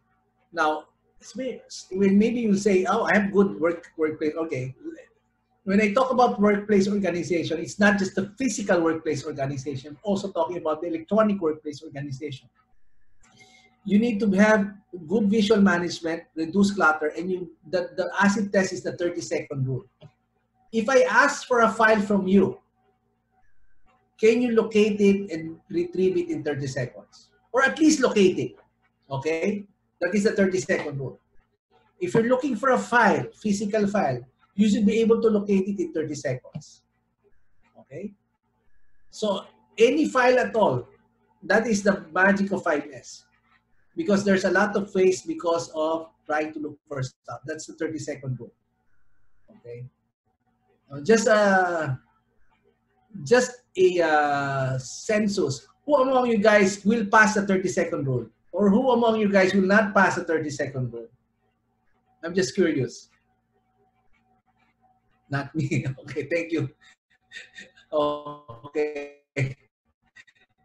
Thank you for your honesty. This is how a lean looks like. I think I can. Wow, great. Done. So 5S is about, the third S is shine. It's literally shine. Okay? This is a warehouse. And more discernible place. Okay? Everything has a place where everything. Now, these are some of the levers, the 7 levers of lean. I will not go through each. You don't have much time. So this is about lean. Lean will teach you how to segment complexity, redistribute activities. Okay, there is some mathematics that goes on. How do you break up your work stages, work processes, such that you can meet the top time, pool resources, utilize existing talents, having flexible manpower systems. Part of it is reducing incoming work, okay, and reducing non-value added work, and having standardized operations. These are the 7 levers of lean that we normally would expand when we take up lean. Lean has visual management. It's all about metrics, scoreboards. So you can easily look with one look, you know what's the status of your process. Okay, and this applies to all types of processes. It could be finance, procurement, supply chain, and manufacturing and retail.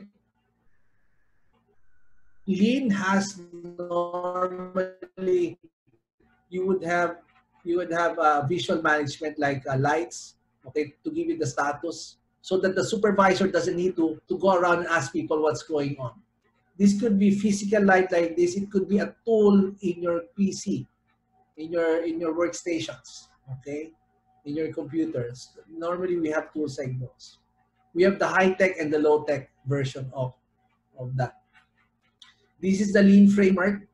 Okay, this is the house of lean. The foundation is stability, having standardized processes, standardized work. We have a planning system called Heijunka, and a common mentality called Kaizen. You have 2 pillars: the just-in-time, where it is placed continuous flow, tack time, full system, flexible workforce. So there's a little bit of math here, and a little bit of process knowledge that you need to employ for you to have just-in-time. Jidoka is a principle wherein you separate man, work, machine. You want to be able to empower your associates to be able to shut down the line and to highlight problems as they occur. There is also you want to be able to identify abnormality as they happen right away using visual management. And you also have a term called pokayoke. Pokayoke means foolproofing. And the goal is really to have highest quality, lowest cost, shortest lead time, create value for the customer. So what lean looks like: customer satisfaction, reduction in cost, high profits, and 100% quality. So this and the great thing about lean, it's a good starting point for everything. It's because you can, once you know the concept, you can implement right away. Today I gave you one concept called downtime, the 8 ways. You can actually apply it right away. Okay, there's a question here. Given that there are several ways that exist in organization, what if the organization is willing to forgo some of the inefficiency as the cost is probably? Yeah. Again, it goes back to,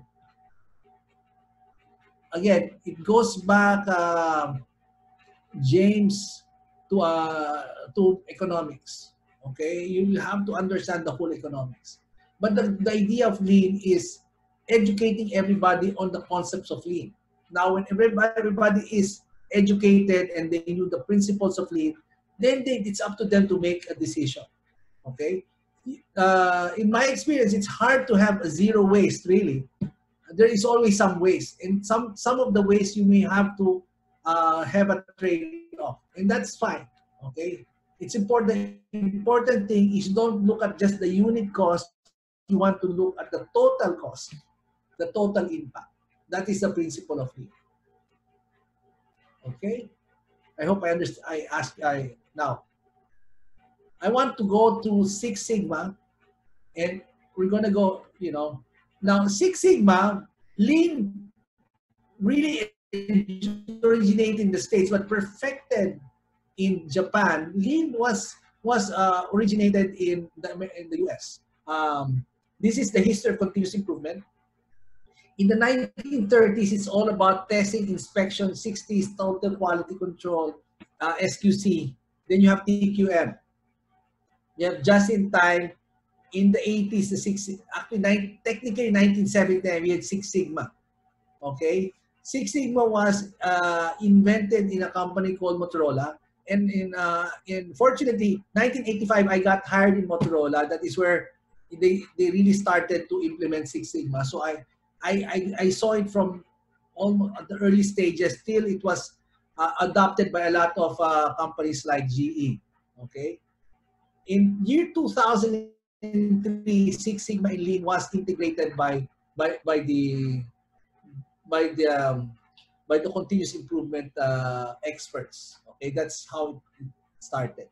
So now today it's Lean Six Sigma continuous improvement that all towards process operational excellence. Now this is a short description of how it came about. In the 1980s, I still remember this. Actually, let me not know if I have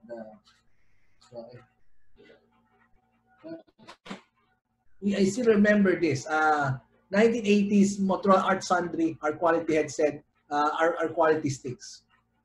And it was around that time. Motorola was number one in radio, number two in semiconductors, eventually number one in, by that time, the cell phones were not yet there. Eventually, we were number one in cell phones and all that. Anyway, to make the long story short, we were number one in semiconductors. Number one was Texas Instruments. Then the Japanese came in, and all of a sudden, we dropped from number two to number four. By the way, the Motorola semiconductors today is on semiconductor. They span off. They're still still doing well. They actually bought a lot of company, quite a lot, AMI and Fairchild. So they're doing very well, and they have a strong Six Sigma program. Now, around that time, we created the 4-point plan: global competitive, participative management, quality improvements. Here, they created a goal: Six Sigma quality by 1992. Okay, and I asked them, "What is Six Sigma?" And they told me, "Oh, it's 3.4 defects per million." And the very first thought that came to my mind was, "That's too much. That's too much. That's so demanding." Okay, and little did I know, Six Sigma was more than a metric, which I'm going to discuss in a bit. And they came out with the Motorola Training Education Center, which became Motorola University, which became the center for Six Sigma education, not just for Motorola, but also the other companies. This guy is Bill Smith, the father of Six Sigma. The co-inventor is Bill Smith um, and Michael Harry. Okay, now, but Bill Smith was not even a manager. He was a senior engineer in an obscure failure analysis lab in Chicago. Here's the lesson from him. We had what you call a open door culture. The guy who was our CEO, his name is Bob Galvin. He's the son of the founder, and really good guy, and he's really more of a people person. And he said, and his policy was people come first and open door policy, and first name basis. Okay, so we are forbidden to call anybody sir, boss, and all that. We call each other by our first names. That's why I normally call even very senior people by their first names, because that's the culture I grew up with. Second is we open door policy. Anybody can go to the CEO's office anytime and take up. And one day he went into Bob's office and say, Bob, every time our distribution, and this is a technical term, is plus minus Six Sigma within the customer spec, we never had a customer complaint, never. And that started the discussion on variation and Six Sigma. Okay. Unfortunately, by the time we were in full bloom Six Sigma, Bill Smith passed away. Okay. Now, so this is the quick history of Six Sigma. Again, in the 1980s, we started Six Sigma. Our Texas Instrument, our number one rival at that time, Intel was still number 8 at that time, adopted Six Sigma. ABB, okay, saw the value of Six Sigma, actually eventually hired Michael Harry. Okay, Michael Harry developed the problem solving called MAIC. It was not the MAIC problem solving approach. Eventually, it transitioned to other companies. Actually, before MAIC, there was a process called MPCPS, Machine Process Capability Study.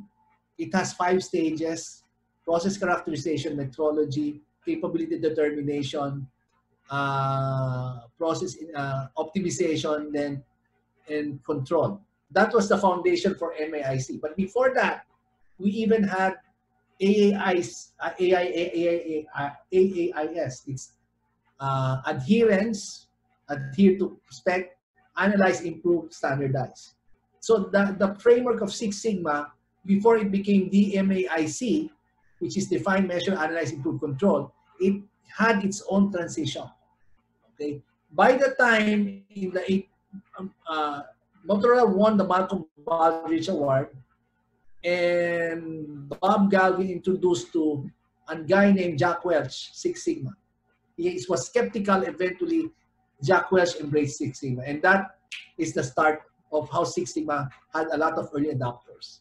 Top 500 companies claim to have a Lean Six Sigma methodology in place, and they have black belts and belts in place in that.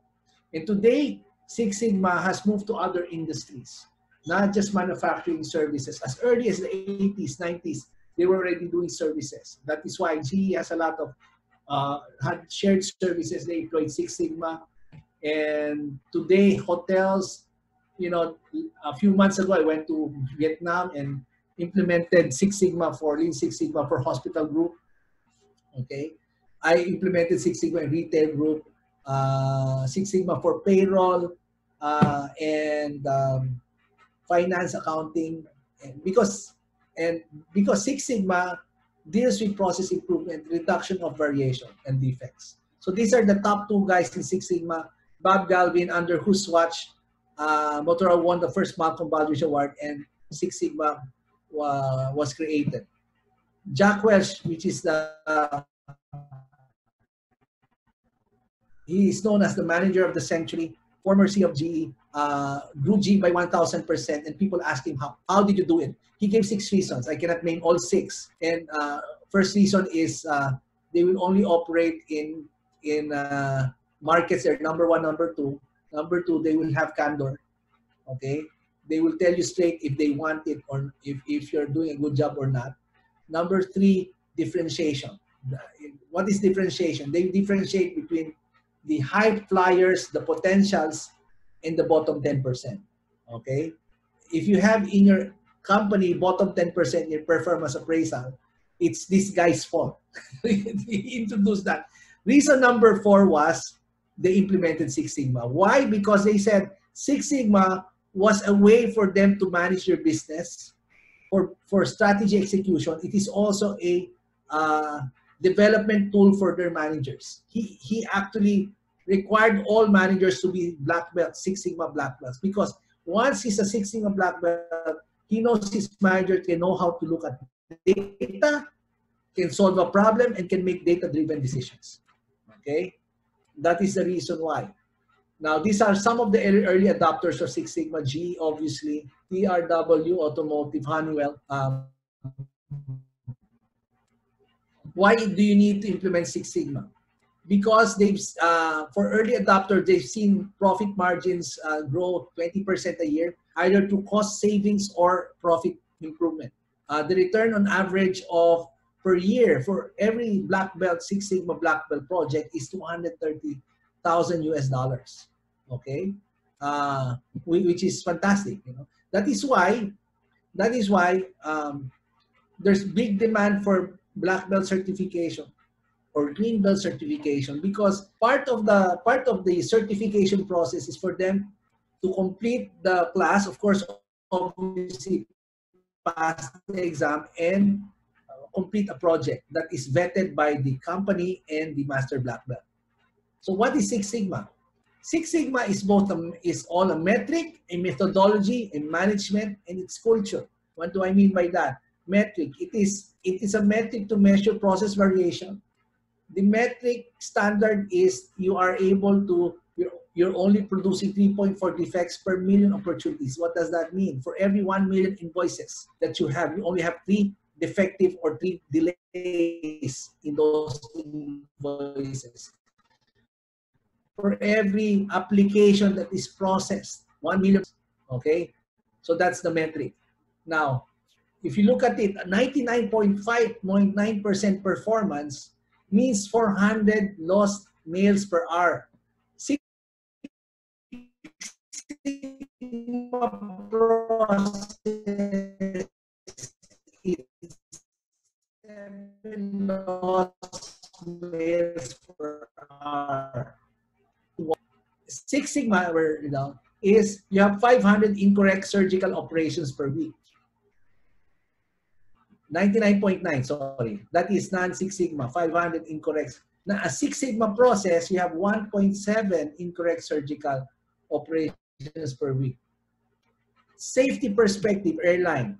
It's two long or short landings at major airports every day. Six Sigma is 1 long or short landings at every 5 years. By the way, the airline industry is about 7 Sigma, which is better. Which is more than 10 years, you do not have any incidents. So if you have an airline that has an incident 2 times in a year, I'm not riding that airline. No matter what is the cost, because they are an outlier. Okay. 99.9% is 4,000 wrong drug prescriptions per year. So Six Sigma is 68 wrong drug prescriptions. Here's the thing. So if you have a hospital, say, we're 99.9% good. Okay, well, you know what that means? You'll have 500 incorrect. That the rate is 500 incorrect surgical operations per week. So 99%, that is not good enough. So historically, this is the Six Sigma performance per industry. So airline safety is about 7 Sigma, which is not bad. Payroll is at close to 4 Sigma. Okay. Baggage handling is different from airline safety. It's about 3.7 sigma, and I think you agree because you lose some of your baggage. Prescription writing is close to 3 sigma. Okay, restaurant bills is lower than 3 sigma, and the lowest one on record is IRS. Okay, this is in the US. So what is 6 sigma? Sigma is a letter in the Greek alphabet that is used in statistics to measure variability. It's called standard deviation. This is the formula for standard deviation. Okay, I will not ask you to memorize the formula. Even if you take my 6 sigma class, the great thing about 6 sigma today is you have software. However, it's good to understand the formula. The formula is the square root of the variance is known as standard deviation. It is used to tell how measurements for a group are spread out from the mean. So you're looking at how, from relative to the mean or the average, how far are the data points from the mean. A low standard deviation means most numbers are very near. So you have lesser variation. The lower your standard deviation, the better. That is why if your process has low standard deviation, you can go 7 sigma and you don't go outside of the customer preference or customer specs. Okay, 6 sigma is a metric. So if a pizza company fails to deliver versus the customer's delivery time, the said performance can be translated into a sigma level. It means how many sigma, okay, X bar plus minus sigma can you meet the customer, okay? So in this case, you have your upper spec limit.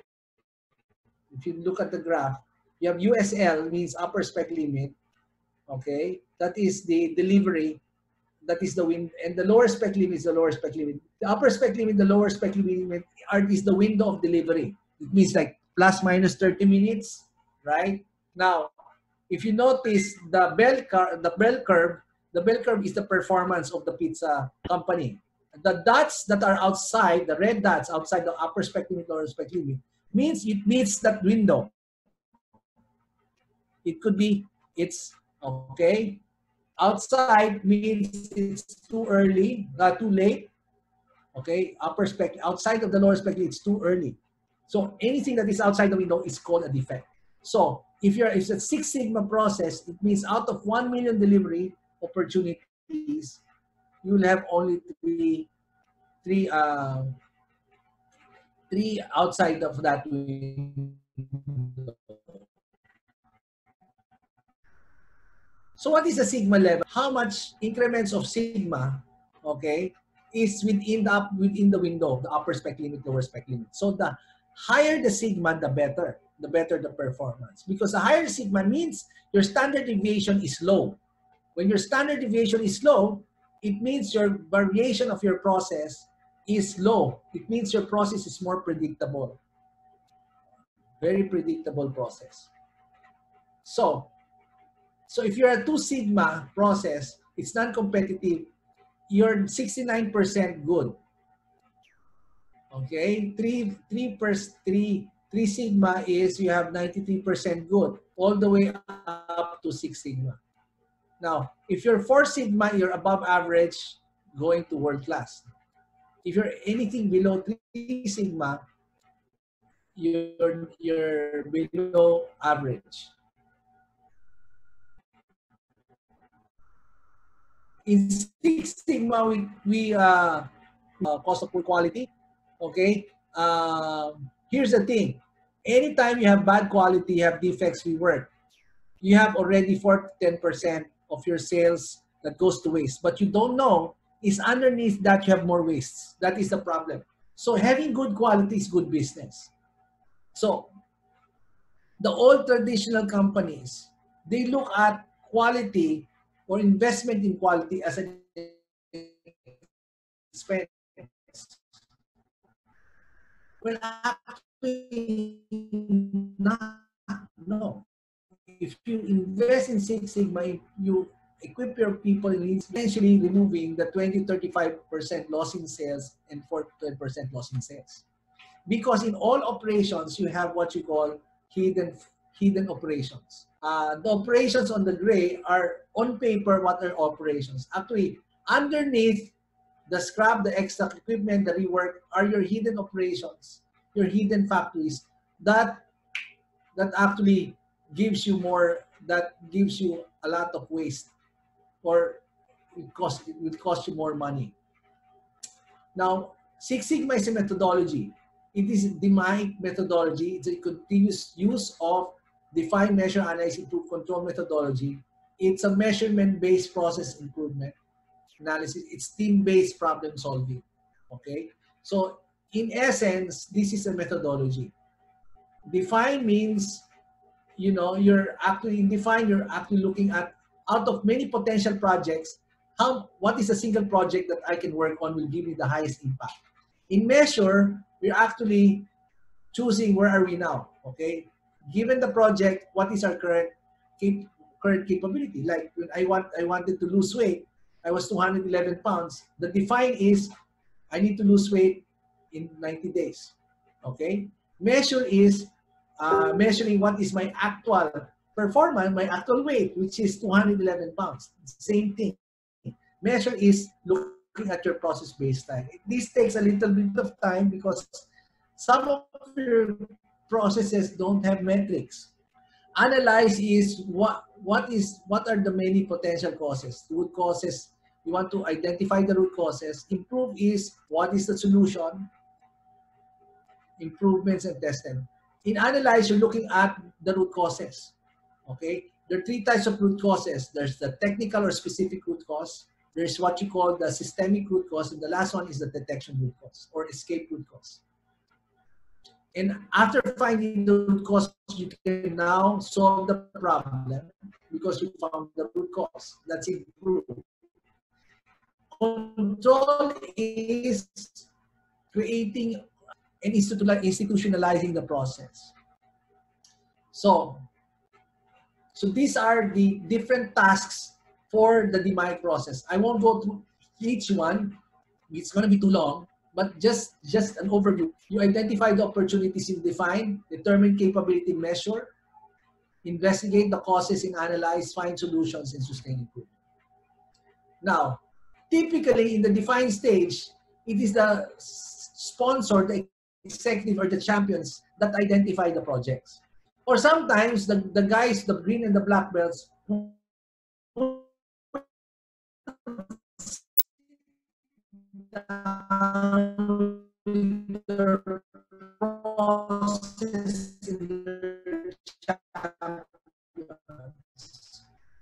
the project or not part of what is important. So you want to make sure that what you're working on is aligned to the strategic plans of the company and even the operation plans of your superiors.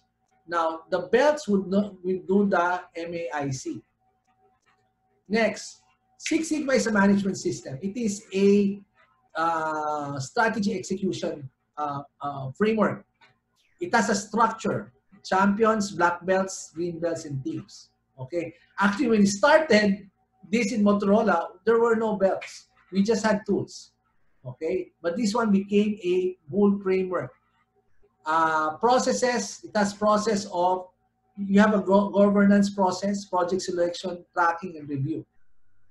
We also have toll gate reviews. We have metrics driven and organization-wide deployment. So this is the roles in Six Sigma. Senior management would approach from a strategic standpoint. The skills they know is some of the executive skills in DMAIC. Middle management normally focus on dashboards of processes, and normally they would need process mapping skills, redesign skills, data analysis skills. Process owners, these are the black belts, okay, green belts. Their approach is process improvement, whether incremental or breakthrough process improvements. So part of their process is the mind process knowledge, the belt knowledge. They need also to have some project management skills and team facilitation skills. So if you notice, a belt, a black belt or green belt should have both hard skills and soft skills. They need to know how to manage a team. At the same time, they need to also know how to manage your stakeholders. So we and have some change management tools in place outside of the statistical tools and problem solving tools that we will teach them. These are some of the these are the players, key players for six. These are the belts, Six Sigma belts. So champions are the ones who will support the project teams. These are normally executives, part of the executive team that selects a project. The black belts are the one working on the big projects, okay, and oversee some of the green belts. The green belts are working on the incremental projects. Some of these projects may be also part of the black belt project, which is possible. Some, it could be a standalone as well. Yellow belts, on the other hand, are very key. These guys should be equipped in process mapping, some value stream mapping, initial process characterization. They also need to know basic problem solving. Okay. So the typical black belt requires 46 black belt project. A typical black belt project can take 46 months for complete to complete the project, and the average return for a black belt project is $185,000. So you also have green belts. So green belts a little bit less than about 50 to 100 will be a green belt, and the yellow belts will participate in the projects. The annual benefit of a black belt should exceed 500,000 because a black belt should be able to work on 4 to 6 projects in a year. So if I were you, if you're going to train your people, you need to have them certified. Why is that? Because it is very seldom that people will have them certified with a they train with one entity, then they will have them certified in another entity. That's very rare. You want to be able to train and certify the same entity. Why is that? Because the common problem of employers are this: training, they pass the exam, and they need to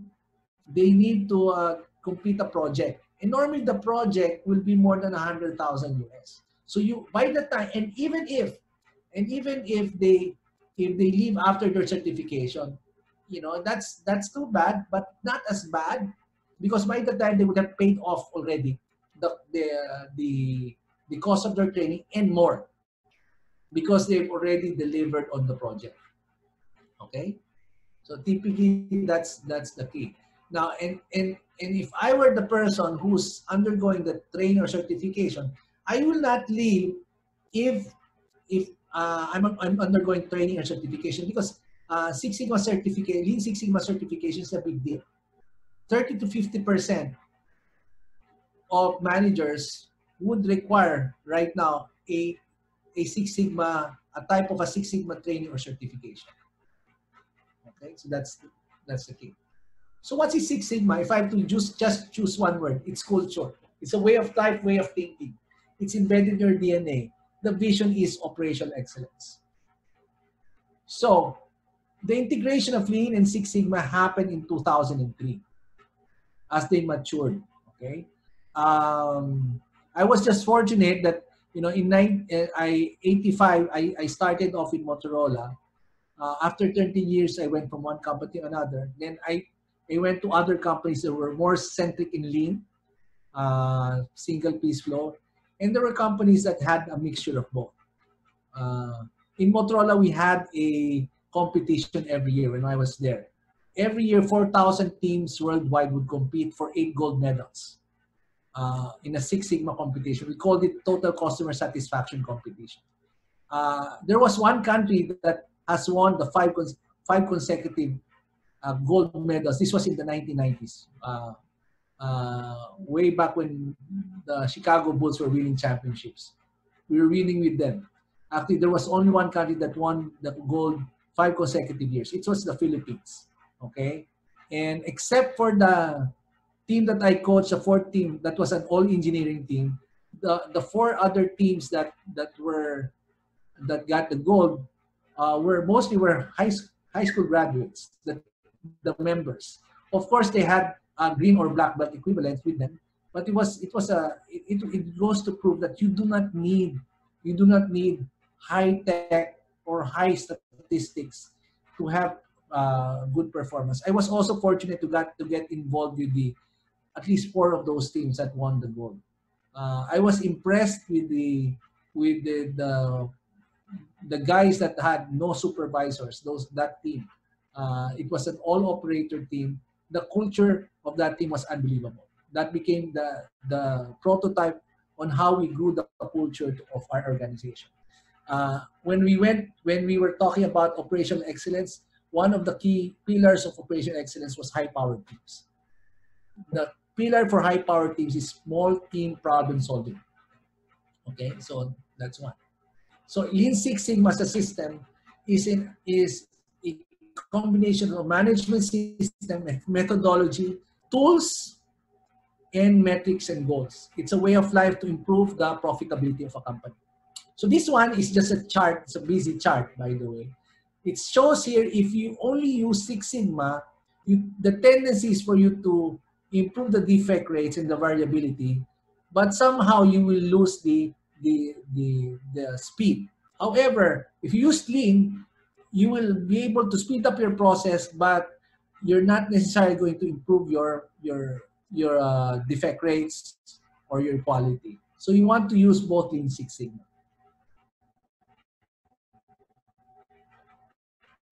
Lean improves the flow by eliminating waste. Combining Lean Six Sigma results into smooth, steady flow. And this is the integrated process of Lean Six Sigma. Okay, in Lean, you're using Lean for reduction of cycle time, ability to improve the processes, analysis of layout. Six Sigma looks at variation of reduction, data-driven strategy, statistical relationships between outcome in the process and the leading lagging indicators, and understanding measurements in variation measurements. So today, Lean Six Sigma is being used in manufacturing, process industries, and services. And these are the toolbox of Lean Six Sigma. Go very fast. This is defined. In define, you will study the how to create a business case, create a project charter, and do initial process mapping. Measure will deal with process mapping, identification of your process capability, looking at your data and looking at trends of your data and what it tells you. It also looks at validation of measurement systems and the effectiveness of your inspection process or your judgment process. Of course, your data collection plan is there. In Analyze, you will be using problem-solving tools like your classical Ishikawa diagram, but you will also look at a lot of statistical tools and how to solve day one, non-day one problems. We will improve, you will still use statistics, but you will use generation of solutions, selection solution. Between measure and analyze and improve, we will use what you call a very powerful tool called FMEA, which is failure mode effect analysis, which is a risk assessment tool and anticipating what could go wrong. FMEA is a very powerful tool to prevent Murphy's Law, to advise Murphy's Law. And of course, run pilot and plan implementation. In control, we will talk about a little bit about standardization, documentation, having what you call a control plan, statistical process control, how do you change management, evaluation, and how to close projects. This is the organization for Lean. In Lean Six Sigma, for it to be successful, you need the participation of the executives and champions, especially in identification what projects are worthwhile, HR team, and all that. These are the levels of implementation. This is the maturity levels of Six Sigma. Level 1 is launch, early success, scale and replication, institutionalization, and culture transformation. This is the maturity model of a Lean Six Sigma. Typically, a launch would take you 3 to 9 months. That is when the training start. 6 to 18 months, you'll have early successes. It could be earlier than that. There's a little bit of overlap. Then you will have scale replication 12 to 36 months. You'll be able to institutionalize everything in 24 to 2 years, 24 to 48 months. And eventually,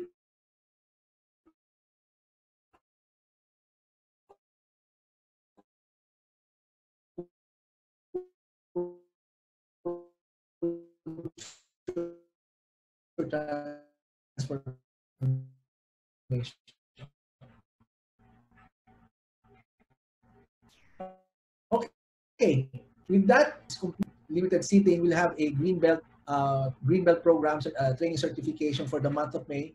I think it's every Monday and 2 selected Thursdays. Okay, half day, but the Mondays will be whole days. Anyway, with that, this is please contact us. You can copy this to the Phoenix One website, and I'd like to thank you all for your participation and for coming over. Appreciate it. Thank you. Any questions so far?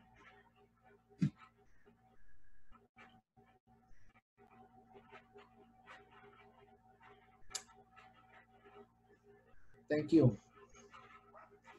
Okay. Now, okay.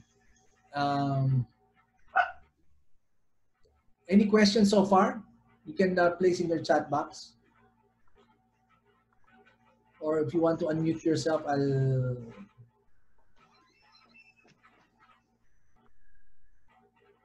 Okay, are there no questions?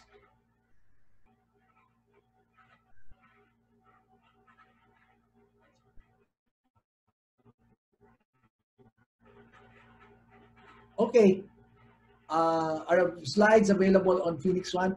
I'll have to ask Phoenix One on that one. That's not normally my practice, but I'll talk to Phoenix One on that one. Okay, please contact them. Thank you very much. Okay.